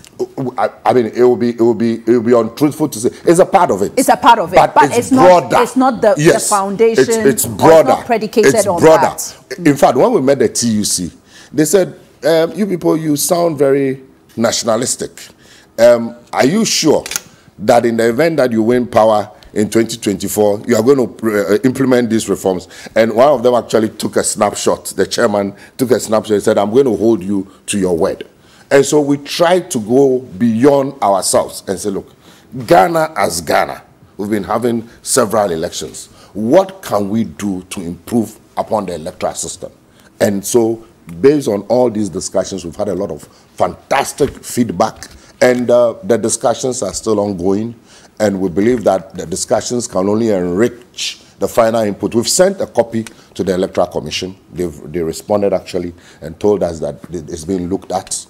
And that, so we intend to also do an addendum based on the feedback that we've gotten from. So we've collated all the views and inputs, and then we'll send an addendum. And then subsequently, we'll all meet and then look at it. Okay, based on the feedback you've received so far, which of these, and I know there are some 10 key reforms that are like the big issues, which of these reforms, for want of a better word, are gaining traction? Okay. So, let me deal with what we consider to be so what's the big reform issues for you? Okay, so first of all, the first thing is that we think that the process for appointing the Electoral Commission and the commissioners, it's problematic. And we proposed that indeed the EC chairperson, yes, she'll go through the process. She'll be appointed by the president in consultation with the Council of State. But because the president is also an interested party in an election, more often than not, the EC is then seen as the MPP's EC, NDC's EC. So what you do is that you subject her to prior approval by Parliament. The parliamentarians are the representatives of the people. So when she goes through that process, and with the chairperson of the EC, we're asking for 2/3 of the members of Parliament. So if you're an EC chairperson and you know that you're going to go and face Parliament, and 2/3 of the people are the ones that are going to approve you, it means that, first of all, in even making the choice, the president in making the choice and the Council of State in advising will look out for somebody who has a broad national appeal. That's very important, because you know that you need 2/3 of the members of Parliament to get them through. So the names, when you're doing your shortlist, this name will come up and say, no, this name will not fly, because this name is either 2 NDC or 2 MPP. But you get somebody who all the parties will have relative confidence in the person. So that would help a lot. So that requires the amendment of Articles 43(2) and 72 of the 1992 Constitution, because the commissioners are appointed by the president. And I think that's also entrenched. And then I know that definitely will go through a very long process. Yes. But that's something you would like. One of the feedback we got from TUC, the Christian community, is that we should also go further and break this down into short term and long term. Okay? And so this perhaps will be one of the things that we will look at, it not even long term, but medium term. Because the Constitutional Review Commission, of which the current EC chairperson was a member, recommended prior parliamentary approval. And the government white paper on the Constitutional Review Committee also accepted that recommendation. And you know that we are in the process of people are talking about constitutional review. So I don't think it's for nothing that people are talking about it. You know, a democracy must be responsive to the voices of the people. After 28 years of democracy, I think it's about time we start looking at that. So even though it may not be immediate, it's something that I think it will not be long-term but medium-term, because the pressure is growing. We need to look at the whole constitutional architecture. So that's one. Then the second one is that repeal of the requirement for the consent of the AG to be given before the prosecution of electoral offences. As we sit here today, for some strange reason, PNDC Law 284, 1992, the Representation of the People's Act. Exactly. That it finds an animal called electoral offences. So ordinarily, when I, God forbid, I slap you, it's assault. The police will prosecute me. But if that slapping happens within the context of an election, then the law says that you needed the written consent of the Attorney General before I can be prosecuted. This is why there's been so many cases of impunity. I mean, you know about how Akumso, she herself confessed that she fired a gun at a polling station. 8 people have died in an election. Nothing has happened to them. Because... And the case has been discontinued by the police. That's what we're hearing now. Yeah. So it creates a culture of impunity. And because the Attorney General, who is a cabinet colleague of these appointees, will find it very difficult to prosecute them. But if you take away that requirement, then the police can go ahead and prosecute them. And you see, but what difference will that make? The police is also an institution of state where the IGP is appointed by the president. It could be that there will also be still political interference from the highest office of the presidency, and so they may still not prosecute. So then it means that nothing will work in Ghana. Is that what you're saying? Because ordinarily, when you slap somebody, it's assault. That requirement of prior written notification from the AG creates it's a barrier. It's a barrier. And so when you remove that, then everybody will know that, look, there's no barrier. If they don't prosecute, then we'll know what to do with it. But okay, so that requires the amendment of that law. But it doesn't have to, it's not a constitutional, it's not a constitutional one. So that for you is doable in the short term. Exactly. Then, of course, the special designated courts, that can be done through regulation. Yes. You know, and then, of course, the removal of names from the register, those are not very we'll come back to the Equal GBC. access to GBC Yes. by political parties. Yes. I really marvel that you raised this because we are now in an era of digital media. The NDC is streaming its activities live on Facebook, on social media. You even have some online television stations favorable to your cause. I've seen instances where you've advertised even the recent press conference last week, and you welcome everyone. I mean, people come in and you don't turn them away. I think you are getting more media than ever before, and GBC covers you as well. Why has this suddenly become an issue? Do you know that for the past couple of years, GBC has never covered any of our press conferences? Yes. Even this most recent one? Yes. That will have to be verified. Yes, you can verify it. I'm telling you for a fact. The major difference... If GBC doesn't cover, has it really impacted? Everyone knows about these reforms, for instance. No, the major difference, Jifa, is that Media General is private. You can decide to come or not to come. All the other platforms, they are private. GBC is not private. So they don't have a choice. It's a national broadcaster. They are paid by the taxpayer, all of us. And indeed, there is a decided case, Supreme Court, GBC, MPP, New Patriotic Party, incidentally. Yes. I remember it was J.H. Mensa. It was J.H. Mensa that took that matter Supreme to court. Court of Ghana Law Report 354. It's clear. So you have situations where the president and any president, NDC, MPP, any president at all during election period, he's cutting swords, he's commissioning projects, he's given 6-7 hours, and then they'll give you 10 minutes. Okay, but so is that also a bit, is that fair to any incumbent government? Because those lines are very thin. I think that it's a decided case. Okay. Okay, so it has to be implemented. I don't want us to dwell too much on that. Okay, now, but just a quick one on that. But have you had any formal engagement, for instance, with the current Director General about this concern? Our communication director has done it. They'll agree, all right, but you know, it's a funny thing. We believe they are not being fair to us, and we think that within the political environment, GBC, which is a state-sponsored finance entity, must obey the Supreme Court. Okay, so if they don't obey the Supreme Court... So let's go to proposal number 6. No, just a quick... So if they don't obey the Supreme Court, then what? You go back to court? We'll look at it, our legal people. Now, the proposal number 6 is that IPAC should be backed by legislation through an amendment to the Electoral Commission Act 1993. And we say that the IPAC has served Ghana's electoral system well, but because it's informal, the EC tends to ignore some of its concerns or even to marginalize it. And so depending on the leadership style and posturing of a particular EC chairperson, and as I gave you the example of Dr. Kojo Afarijan, who was very amenable, their attitude was like, let's bring everybody together.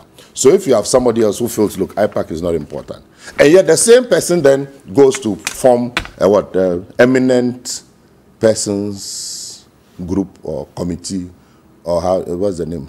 I don't recall. Now, that formation of the eminent persons is a tacit and silent admission that even though the EC is supposed to be independent, it needs external feedback.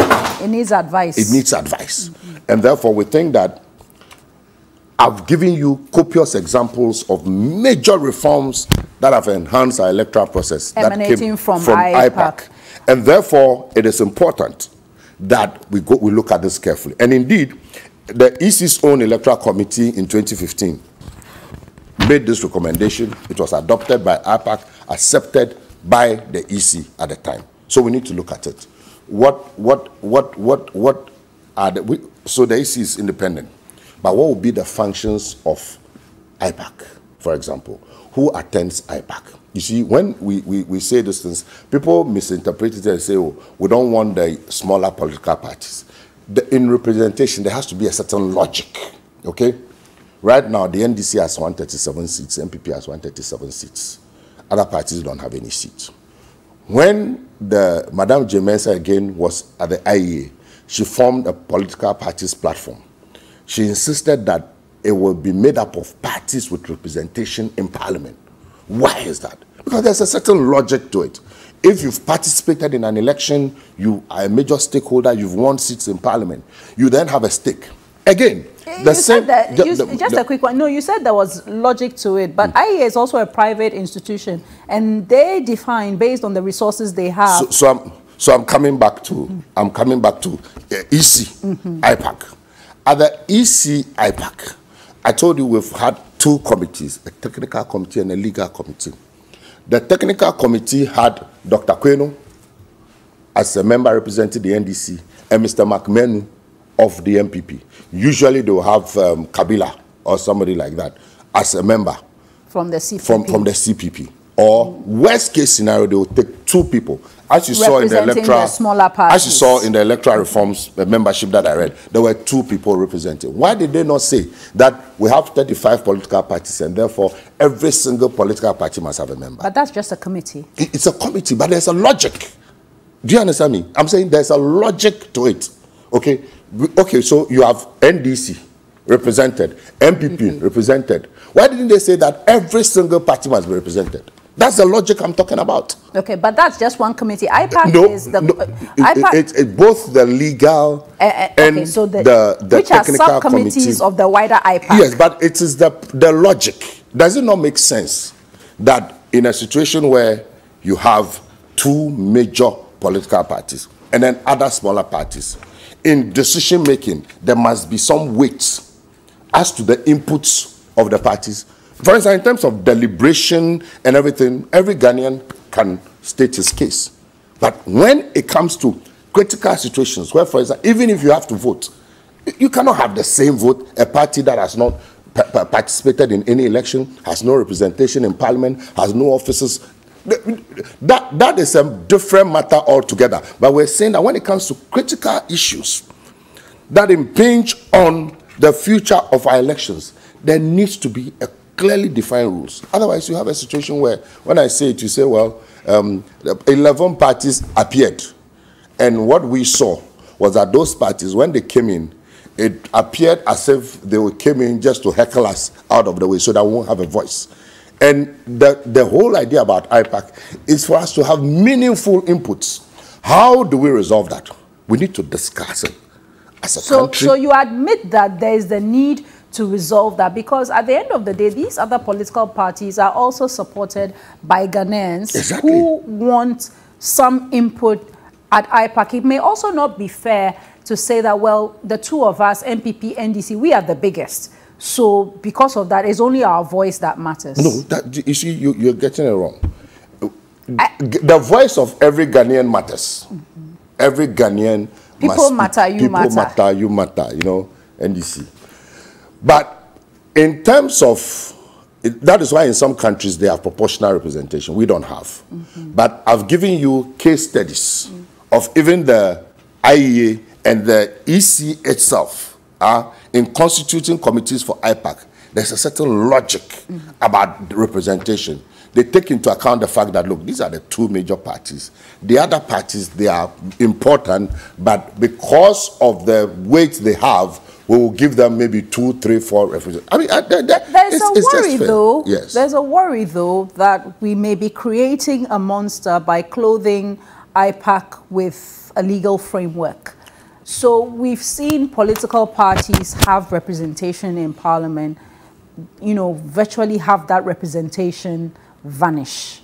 If we had a legal framework that determined that it was for only political parties with representation in Parliament, for instance, it will mean that by now, those parties will find themselves on the back end. So that is not what we are proposing. I get that. Okay. I get that. I get that. But I'm just thinking of the scenarios, because whoever thought that, like the CPP, PNC, will not have any representation so that is why we are not... thought that we'll have a near split Parliament. That is why we are not making that argument. Okay. Our argument is that there has to be a certain logic. I mean, this is not very difficult unless I somebody... There has to be a certain logic about when we go to IPAC, okay? Who votes? The same logic. All the parties, if there's room, if we have 100 parties, they should come and participate. But it's about for you are concerned about the votes and those the decision making process. Okay? there has to be some fairness. Who would determine what those guidelines or legislative rules would All be? of us. Okay. You see, that is why these proposals are out there. But if somebody feels that they will be disadvantaged, they will not support. So in 1992, we won by 58%, isn't it? Right? Proposals came for reform. We could have said as a party that I won't agree. So the key issue is, these proposals, do they make sense? Would they enhance our electoral process? I mean, these are the issues that we should look at. I know some people are concerned that if you legislate, let's look at it. Let's listen to the divergent views, you know. And I guess our research team just saw this. IPAC must be regulated by law. And this was on the 6th October 2013. And it was by none other than Gabi Asare-Otchere-Darko. I'll send it to you. Okay.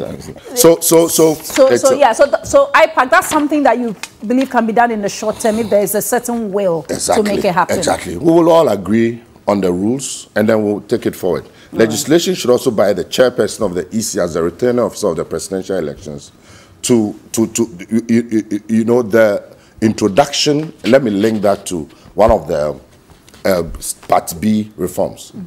We felt that the introduction of the regional coalition centers was problematic. Yeah, there was no proper guidelines to guide how it was implemented. And the EU reports, EU Election Observer Mission report says, is page 41 is very clear. Yeah. Page 41 is very, very, very clear. And what is stated very clearly about the lack of transparency in the way and manner in which the regional coalition centers came out. And indeed, the question is, in the past, you always had results coming from the constituencies sent directly to the EC headquarters. And then the party agents will check, and then the results are declared. What happened? What was the problem? We've had 7 elections, and we've had no problem. And then you bring in regional coalition centers, and that rather led to so many problems. And where for the first time in the history of this country, you've had situations where the electoral commissioner announced so many different results. It shouldn't happen. So we feel that that is a no. So there should be no regional coalition? It's not necessary. It's not necessary. Because you see, at the constituency, at the polling stations, the results are declared, then they are collated at the constituency. Yes. Okay? So the agents take their results and they send them to their agents in the strong room. And the EC also sends same to the strong room. So by the time the EC's results arrive, our party agents also have ours. Okay? But you have a situation where we send our constituency results more often than not. And again, it's in the EU report. You had your data. There were differences in the summary.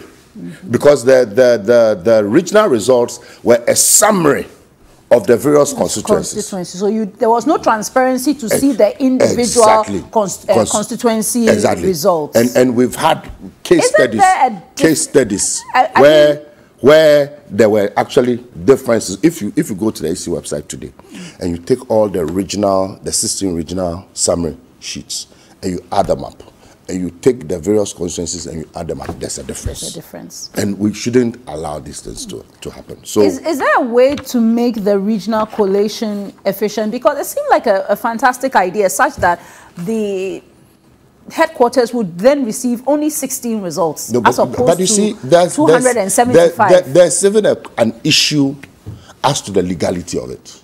And I think our lawyers should look at it. The chairperson of the Electoral Commission is the sole returning officer for the presidential elections. She's the sole.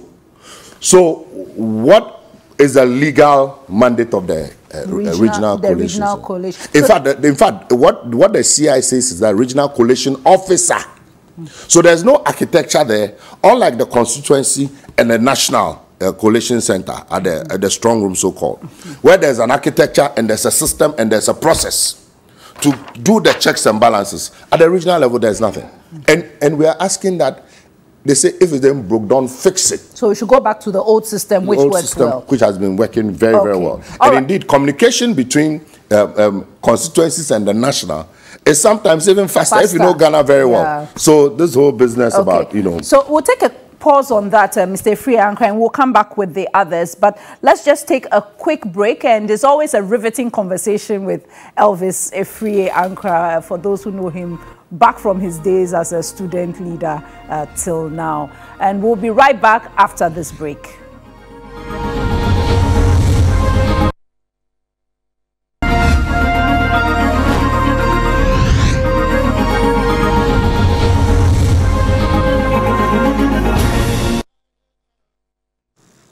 You're welcome back to the key points here on TV3 and 3FM, also on DSTV 279 as well as 3news.com. So, Mr. Afriyie Ankrah, so let's come back to the other reforms. I know that there are a few others that of critical importance to the NDC. That the EC must by law be made a mandatory party to all parliamentary election petitions, just as is the case in the presidential election petitions. As we state today, the EC is not a party to parliamentary petitions. And then the EC must be a compellable witness to produce all public elections and related material and documents relevant to presidential and parliamentary election disputes. I mean, we all saw what happened in the Supreme Court, and I was there, you know, and it's very sad for Ghana, because I recall when we made the application for interrogatories, we made application for examination of documents.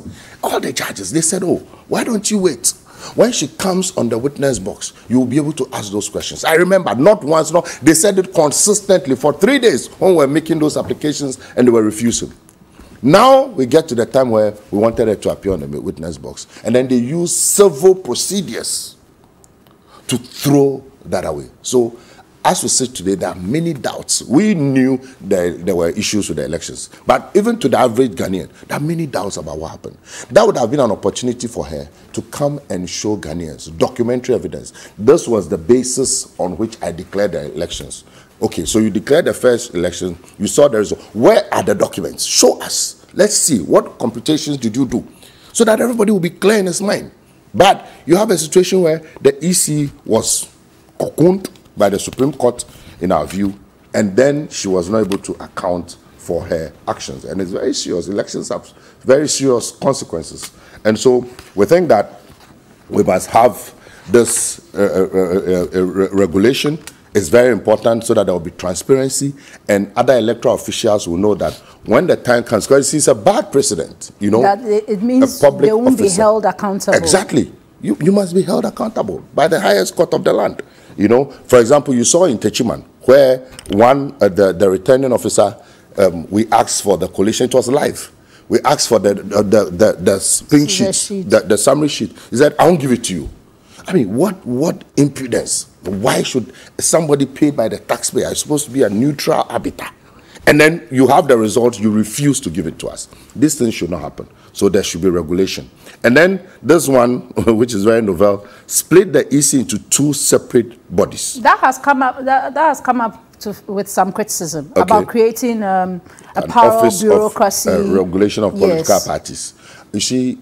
And want to manage the elections. Because election management is a major issue. But do we need a separate bureaucracy for that? Don't we just need efficiency? Don't we need the commissioners to ensure that there is efficiency? We believe that if it is separated, it will help the EC to focus on the election. They should focus on the election itself, so that you have the EC chairperson calling out results and changing them several times. And then the regulation of political parties. For example, we need to be, my pet topic, I mean, my biggest passion, if there's anything I want to achieve in my political life before I vacate this earth, funding of political parties. That's the root cause of our problem. One of them. There are many. Of course, this is not the time for the foolishness and misbehavior, indiscipline. But that is one major cause. And I am a player. I know what goes on. The amount of money we spend at the end of every 4 years to elect people into office, if you know, you collapse. It doesn't make sense. You see, we got into this democracy without thinking of where the money will come from. The other developed countries, the USA, they have the military-industrial complex. They have the Microsoft. They have all these institutions. They can generate the money. We got into this democracy without thinking of where the money will come from. Where is the money going to come from? If we spend even 5% of our GDP on elections is not productive money. It's the same GDP or money that from the system that is used in the election. Can you imagine if that amount of money can be brought down to half or a quarter, and that money will be used for productive purposes? So we think that we should be getting to the conversation and talking about funding, state funding of political parties. So that when the state funds, the corruption. Yeah, when the state funds, then you can regulate. Okay? The countries that are able to regulate are the countries that fund. So we give you money, don't go beyond this threshold, don't spend so much. So if you go beyond that, there are stringent sanctions. That is the only way we can solve this problem. Otherwise, that plus greed is a dangerous combination. Because people will go and look for money, borrow money, sell their father's properties and everything, borrow money from banks. They come to power. And then they have to find money to pay back. And pay back plus greed. So they will steal 10 times. And then apart from the stealing, then they also have to prepare for the next election. And then because now, then the election becomes monetized. And so you are not getting true democracy because people's consciences are bought. Some of the things that happen in this election is completely, I mean, you've seen Auditor General's reports, COVID money and all that. So if we're going to deal with it, you need an office that will regulate the political parties, but the activities, first of all, so it may even be an advantage for the smaller parties. Because you create a threshold, exactly. Create a threshold. Well. Look, yes, you are a small party, maybe you are a regional party, or you are a party that is focused on environmental issues. When the regulations are clear, everything will be clear. And then we will stop this monetization and killing of ourselves for the sake of elections. Yeah, so you've put out these reforms and you know, there's been a strong defense put up. You've indicated that the EC says they've received it. Yes. Do you have a certain timeline within which you're hoping that at least you can see some come to light? We believe that because these are not impositions, first of all, the most important is the public discussion and debates, where there are some that we can easily arrive at consensus, even among ourselves, in the public. This can be done, this can be done, this can be done. And mind you, I keep saying that the recommendations are 34, but about 10, 12 of them are the critical. Yes, ones. And then some also are coming from the 2015 committee report. So they are not new necessarily. It's just that there are recommendations that have not yet been implemented. So if you look at it from this context, those things are not entirely new. And there are some that quickly, again, a very important point. We think that the voting period of 7 a.m. to 5 p.m. should be maintained. I'm told that you were at IPAC when the suggestion of closing the polls at 3 p.m. was raised, and the NDC supported it because they said it would prevent anything going on under the cover of darkness. What changed your mind? I wasn't at that IPAC. I don't know about the IPAC. And our position has been very consistent. Why? You see, first of all, we've had 7 elections, open at 7, close at 5. We've never had any problems. So again, back to the American dictum. If it ain't broke, don't fix it. What exactly are you trying to solve? What exactly are you trying to deal with? And they say, oh, we want to prevent collation being done under cover of darkness. Well, when the polls are declared at the polling station, it's moved to a collation center. That process takes between 5 to 6 hours, minimum. So inadvertently, you will definitely have to work in the night. Whether you close at 3 or not. So that argument doesn't hold at all. In any case, in other democracies, US, everywhere, they work through the night. So what we should rather be looking at is, okay, where we're going to do the collation. How is the environment like? Provide, you know, availability of people to police the process. Secondly, don't bring soldiers there, or people who look like soldiers but they have beard and earrings to come and shoot innocent people. We'll talk about that. We have to talk about that because this is the first election in Ghana that 8 people have lost their lives. The president hasn't said anything about it, but let me not digress yet. Then, very, very, very critically, Ghana is not Accra. If you live at Ridge, you live at East Legon, Kokomlemle, you can just stroll and go to your polling station. Those of us who really know Ghana, in Afram Plains, for instance, people have to cross the river. I know the Dija Islands. Dija Islands. You have to cross and travel by boat. And first of all, the electoral materials doesn't get there early enough. And then by the time the people cross and come, it's 3 o'clock. You have a pandemonium. And then you have a situation where, because electoral materials don't go, we've had situations in previous elections where even voting had to be extended to the next day. 3, most of our farmers and fishermen, they are people who like to go to farm in the morning in the cool of the day, and then they come and go and vote. Isn't it just because the election day is not declared a public holiday? But if it's declared a holiday, the average farmer or fisherman doesn't care about holiday. No, if it's not Tuesday that traditionally they won't fish, or a day where they are not allowed to go to the farm, it doesn't make any difference to them. The average farmer or fisherman wants to go to that farm early in the morning, and I've been in the village, I've lived in the village, I started school in the village, so I know what I'm talking about. Early in the morning, go and get his firewood, get some, and come, and then get ready and go and vote. So we are not going to create any problem. So we should stick to the 5 p.m. Stick to the 7 to 5 p.m. Okay, so I need you to wrap up on this. Establish election adjudication committees at the national and constituency levels at administrative dispute resolution mechanisms for first instance grievances against decisions and actions of election officials. Right now, as it stands now, whenever there's a dispute, the only resort is go to court. But some of the issues can be resolved. For example, if you recall Sene West, where there was an issue about a particular ballot box, and all that needed to be done was to just recount that particular ballot box. It was up and down, they had to go to court, and then the court ordered, go and recount. And they went to recount, and that was it. So we need an election adjudication committee at the national level. For example, in this election, in my office, with Tony Lita and Marietta and all those people, we wrote a petition to the EC. The petition was sent to the EC. It was during that time. In fact, let me let people, Ghanaians, know that because of the issues and the complaints that we had met the Peace Council earlier. The Peace Council had arranged that we're going to have a meeting with the EC to look at the issues. It was based on that Madame J. Mensah told Rojo and co. that go and inform your flag bearer that the Peace Council has intervened, and therefore there's going to be a meeting to look at all your issues. And they left, and then she announced the results. If we had this EAC, our issues would have been looked at. In various constituencies, issues would have been looked at. We look at it if they cannot be resolved before we go to court. But right now, when there's any dispute, the first resort is court, and we think that is not proper. Finally, and most importantly, the EC should be required to publish details of all election results on polling station by polling station and constituency by constituency. I know that hasn't happened since 2016. Yes. In fact, maybe since 2004.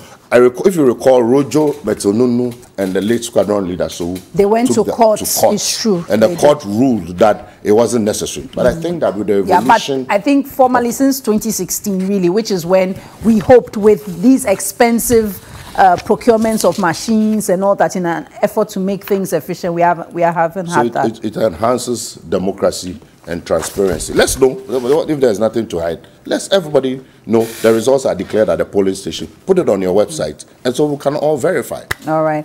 Elvis Sefrie Ankra, Director of Elections for the NDC there. But we are still talking about the NDC. Away from that, you know, the NDC's 2020 flag bearer, John Mahama, had spent the last week or so on a thank you tour, primarily focused in the northern sector. He visited the Savannah region, the Upper East, Upper West, Northeast regions, where he talked about many things. He talked about electoral reform. He also talked about some of the issues during the 2020 elections. He talked about development issues, Agenda 111, and also projects that his government initiated, which are yet to be complete. Well, one of the issues he did mention was the creation of new regions, which he felt that we should have proper structures in place, and that the current administration did not do enough to put those structures in place. Well, the NPP's General Secretary, John Boadu, has been speaking to that issue. Let's hear him.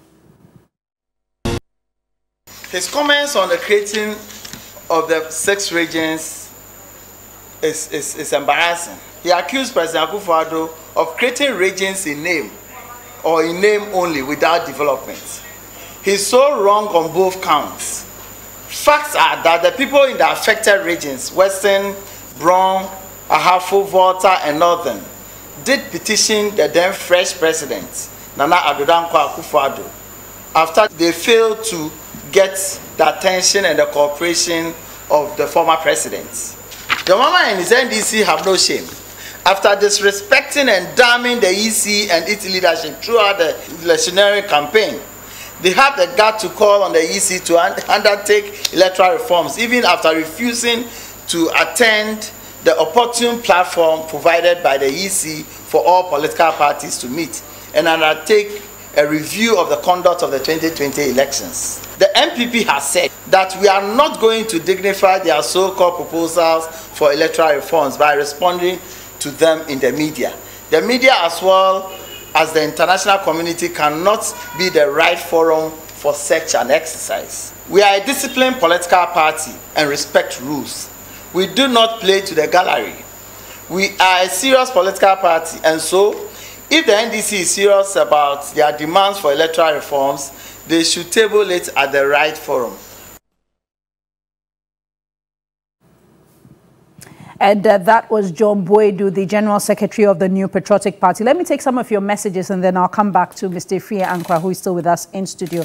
This one from Aziz Nwa says, the electoral reforms the NDC is proposing are accurate, reliable, functionally and timely because reforms enhance confidence in the election process. Madam Jean Mensah needs to do the needful. This one from Munkaila says, so there is no elderly person in the NDC to do the right thing. How can they propose electoral reforms in the media but not at IPAC? The entire NDC must appreciate the fact that the power is not won on the ground, but through serious campaign and well thought out strategy. So instead of the NDC wasting time preparing the minds of their supporters that by all means they are winning elections 2024, they should rather be telling us about their policy alternatives. And a final message from Kwame says, Jifa, please note that in terms of the presidential election, the whole country is one and only one constituency. And that is why since 1992,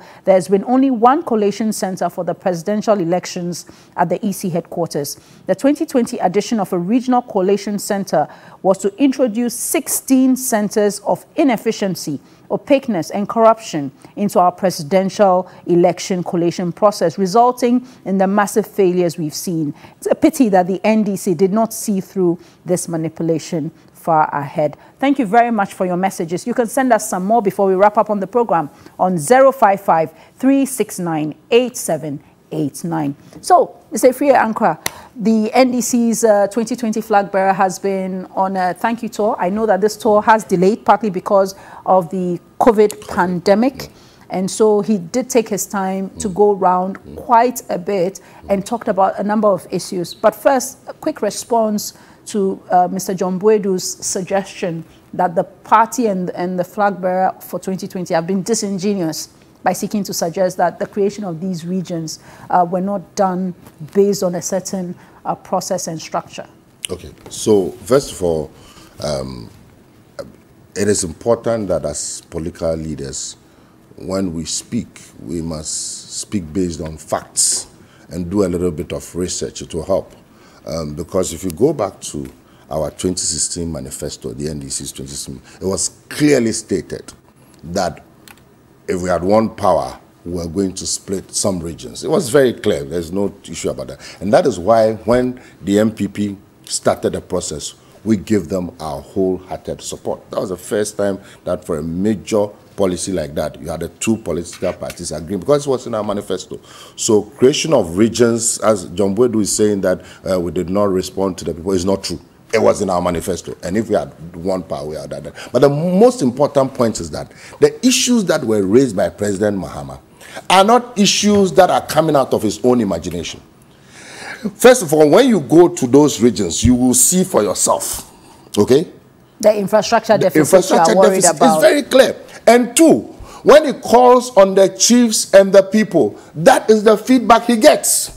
And as a responsible leader, a former president and immediate past flag bearer, he has every right to draw the attention of the government that, look, don't just create regions in names, but provide the needed infrastructure. I think it's a very legitimate call.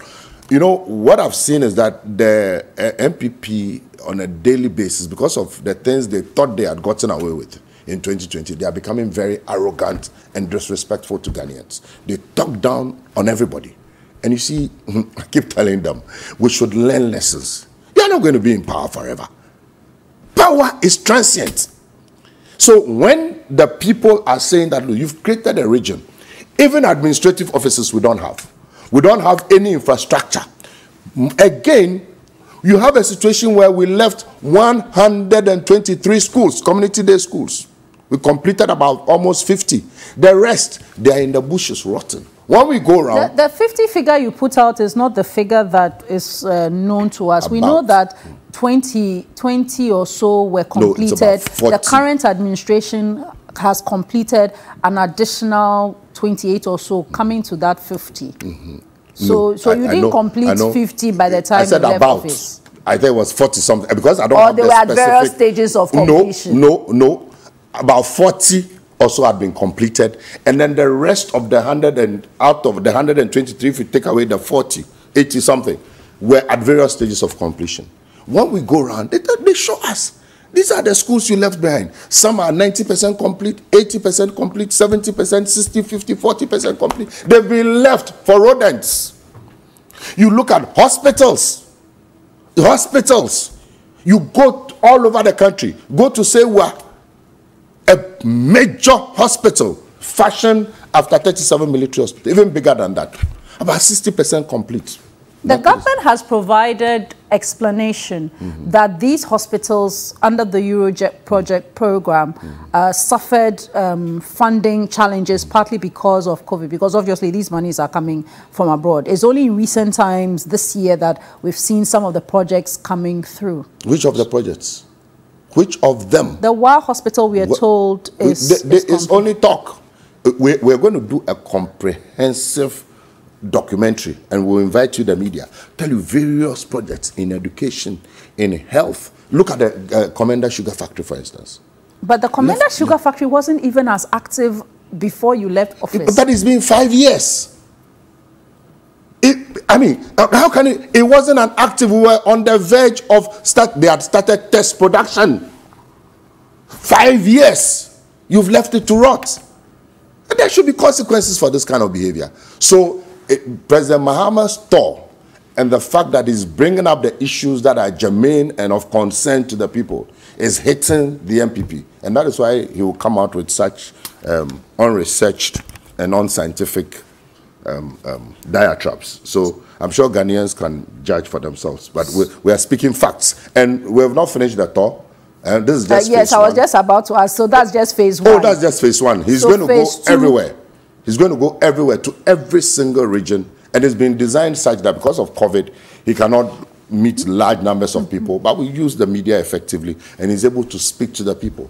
And when we go out there and speak to the people, believe me, they are listening to us. The interesting thing is that many people, when you go around, everybody is denying that they voted for the NPP. Everybody is denying, oh, we didn't vote for them. Well, some people voted for them. Some people also voted for us. They manipulated the elections. They used violence. But whatever it is. But in terms of those figures, in terms of the... The 4 more, we have only done 8 months. We have 3 years and 4 months to go. So we are all inside. But, 4 more. Okay, so... We haven't even done 1 year. You see how we are suffering. Okay, but we all day inside. But so they should revise their notes. Okay, but the point is, even for 2024, where there's a view that you political parties only live for elections, the view or the perception out there is that now we've seen both the NPP, we've seen the NDC as well. So for 2024, you both have to work hard to earn the votes of Ghanaians. It's not guaranteed that maybe the NDC will win. It's not guaranteed that the MPP will be re-elected. The work I've done since I left university, apart from private, is elections. I understand elections very well. How do you see the 2024 elections then? 2024 elections is ours to win. Is it a make or break? Well, it will depend on the structures and institutions that are put in place. Okay, you say it's yours to win. To win. Why? We will win the 2024 elections because, you see, if you look at the 2020 elections, and if you look at the stupendous amounts of money that were pumped into that election, I mean, in some constituencies in the north, for instance, they were spending as much as 1 million Ghana cedis per constituency. And then you look at the fact that, and in any case, we won the parliamentary elections, clearly. John Boedu, he said it. I have the video here. I'm not sure about that. Oh, yes, I have it. I'm not sure about that. I have it. Jifa, you can play it. You can, please forward it to me, because I'm not sure he said that. I don't think a general secretary of the ruling party will say that the NDC won, the opposition he said won. It's not. I think the debate has been, considering how close, how near split the election at the parliamentary level was, and the concern about, changes, changes at the electoral figure, it leads to a questioning of the credibility of some of the results or some of the constituencies in contention. Unfortunately, those issues are still in court. That is fine English. It's good. You are a journalist, you can speak your fine English. For us, the elections were stolen. When they realized that they were losing, they deployed thugs wearing military uniforms, some wearing beards with earrings, and they went and shot innocent people, and they stole the votes. Those are the facts. And the president of this republic has not been able to say anything about it. His blood is on his hands, and he's building a cathedral. He has blood on his hands. But Mr. Efriye Ankra, there are court cases that are ongoing. Yes. If really you felt that the votes were stolen, the view is that even at the Supreme Court, you could not prove that. No, you at could the not Supreme show Court, that it was about the presidential. But even we have those cases are in court. Yes. Number one. Number two, at the Supreme Court, the court did not allow us to ask the questions that needed to be answered. But why because didn't if we had asked those questions, you declared results.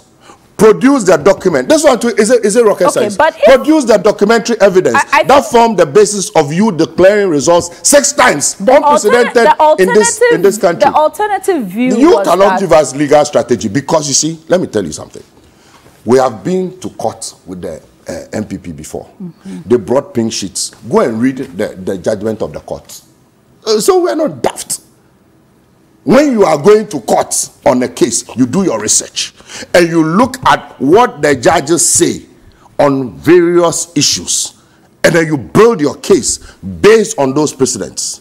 So you look at when pink sheets were produced, what was the posture of the Supreme Court? So if you are taking pink sheets, you are saying that would have gone against the party. But I mean, and I'm sorry to say this, but I was in court almost every day, from the posture of the court and the fact that consistently on every single issue there was unanimity. Even if we had taken all the pink sheets in this world and hired Angel Gabriel as witness with Angel Michael as technical whatever it is, it would have still been unanimous. Unfortunately, that is my view. Because it appeared as if they had just made up their minds that they were not going to listen to us. Okay, so you said the 2024 election is yours to win. What's going to be different? It was deemed that you had a good manifesto for fantastic manifesto. It wasn't just a good manifesto. It was a fantastic manifesto. And so the texter who said that we should bring our alternatives, we've already brought our alternatives. Is that or you look at that manifesto again and decide if it's going for 2024? But you see, there's also a very erroneous perspective out there. And my friends, very, very dynamic, hardworking, fix the country people, some of them tend to make that comment. Oh, NDC and MPP are the same. It's not true. It's not true. The facts do not show. So Take sector by sector. Education sector. Compare the NDC's performance. We built universities, we built polytechnics, we built SHS. Okay? As we speak today, the free SHS, which is the flagship program of the MPP, the teachers now, they are saying that the schools will be closed down because the students don't have food. Some of the students have been deboardinized. That is the major flagship, that is the major achievement of the MPP government. Okay, so you talk about roads, you talk about health, various roads, sectors, everything. Infrastructure. Super. So based on that, evidence to show. Again, we were in this country when Dr. Bawumia and Nana Akufo-Addo, we are borrowing too much. We don't need to borrow. And the money is in this country. I worked at Bank of Ghana. All those videos are there.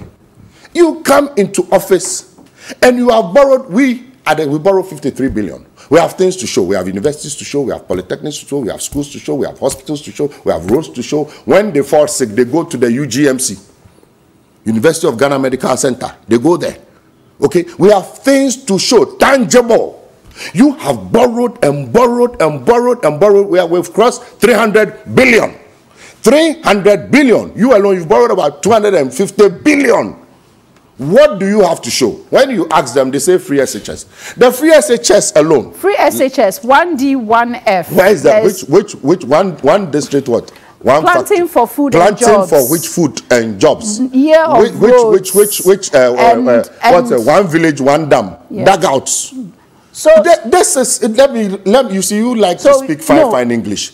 These people are thieves. No, please, we cannot make that accusation here because we don't have any proof of that. Hold on. We don't have any proof of that, so we can't call people thieves. Okay. We can't say that. Stealers. We can't say stealers. So which one? You know the good English. Which one? We can't make allegations against people without proof. Okay. So, but anyway, we have to wrap up your final comments. Corruption. Nana Addo, okay, appointed Martin Amidu as a special prosecutor. When he appointed, he said he has confidence in him. He knows that he's incorruptible. He can do very well. Okay?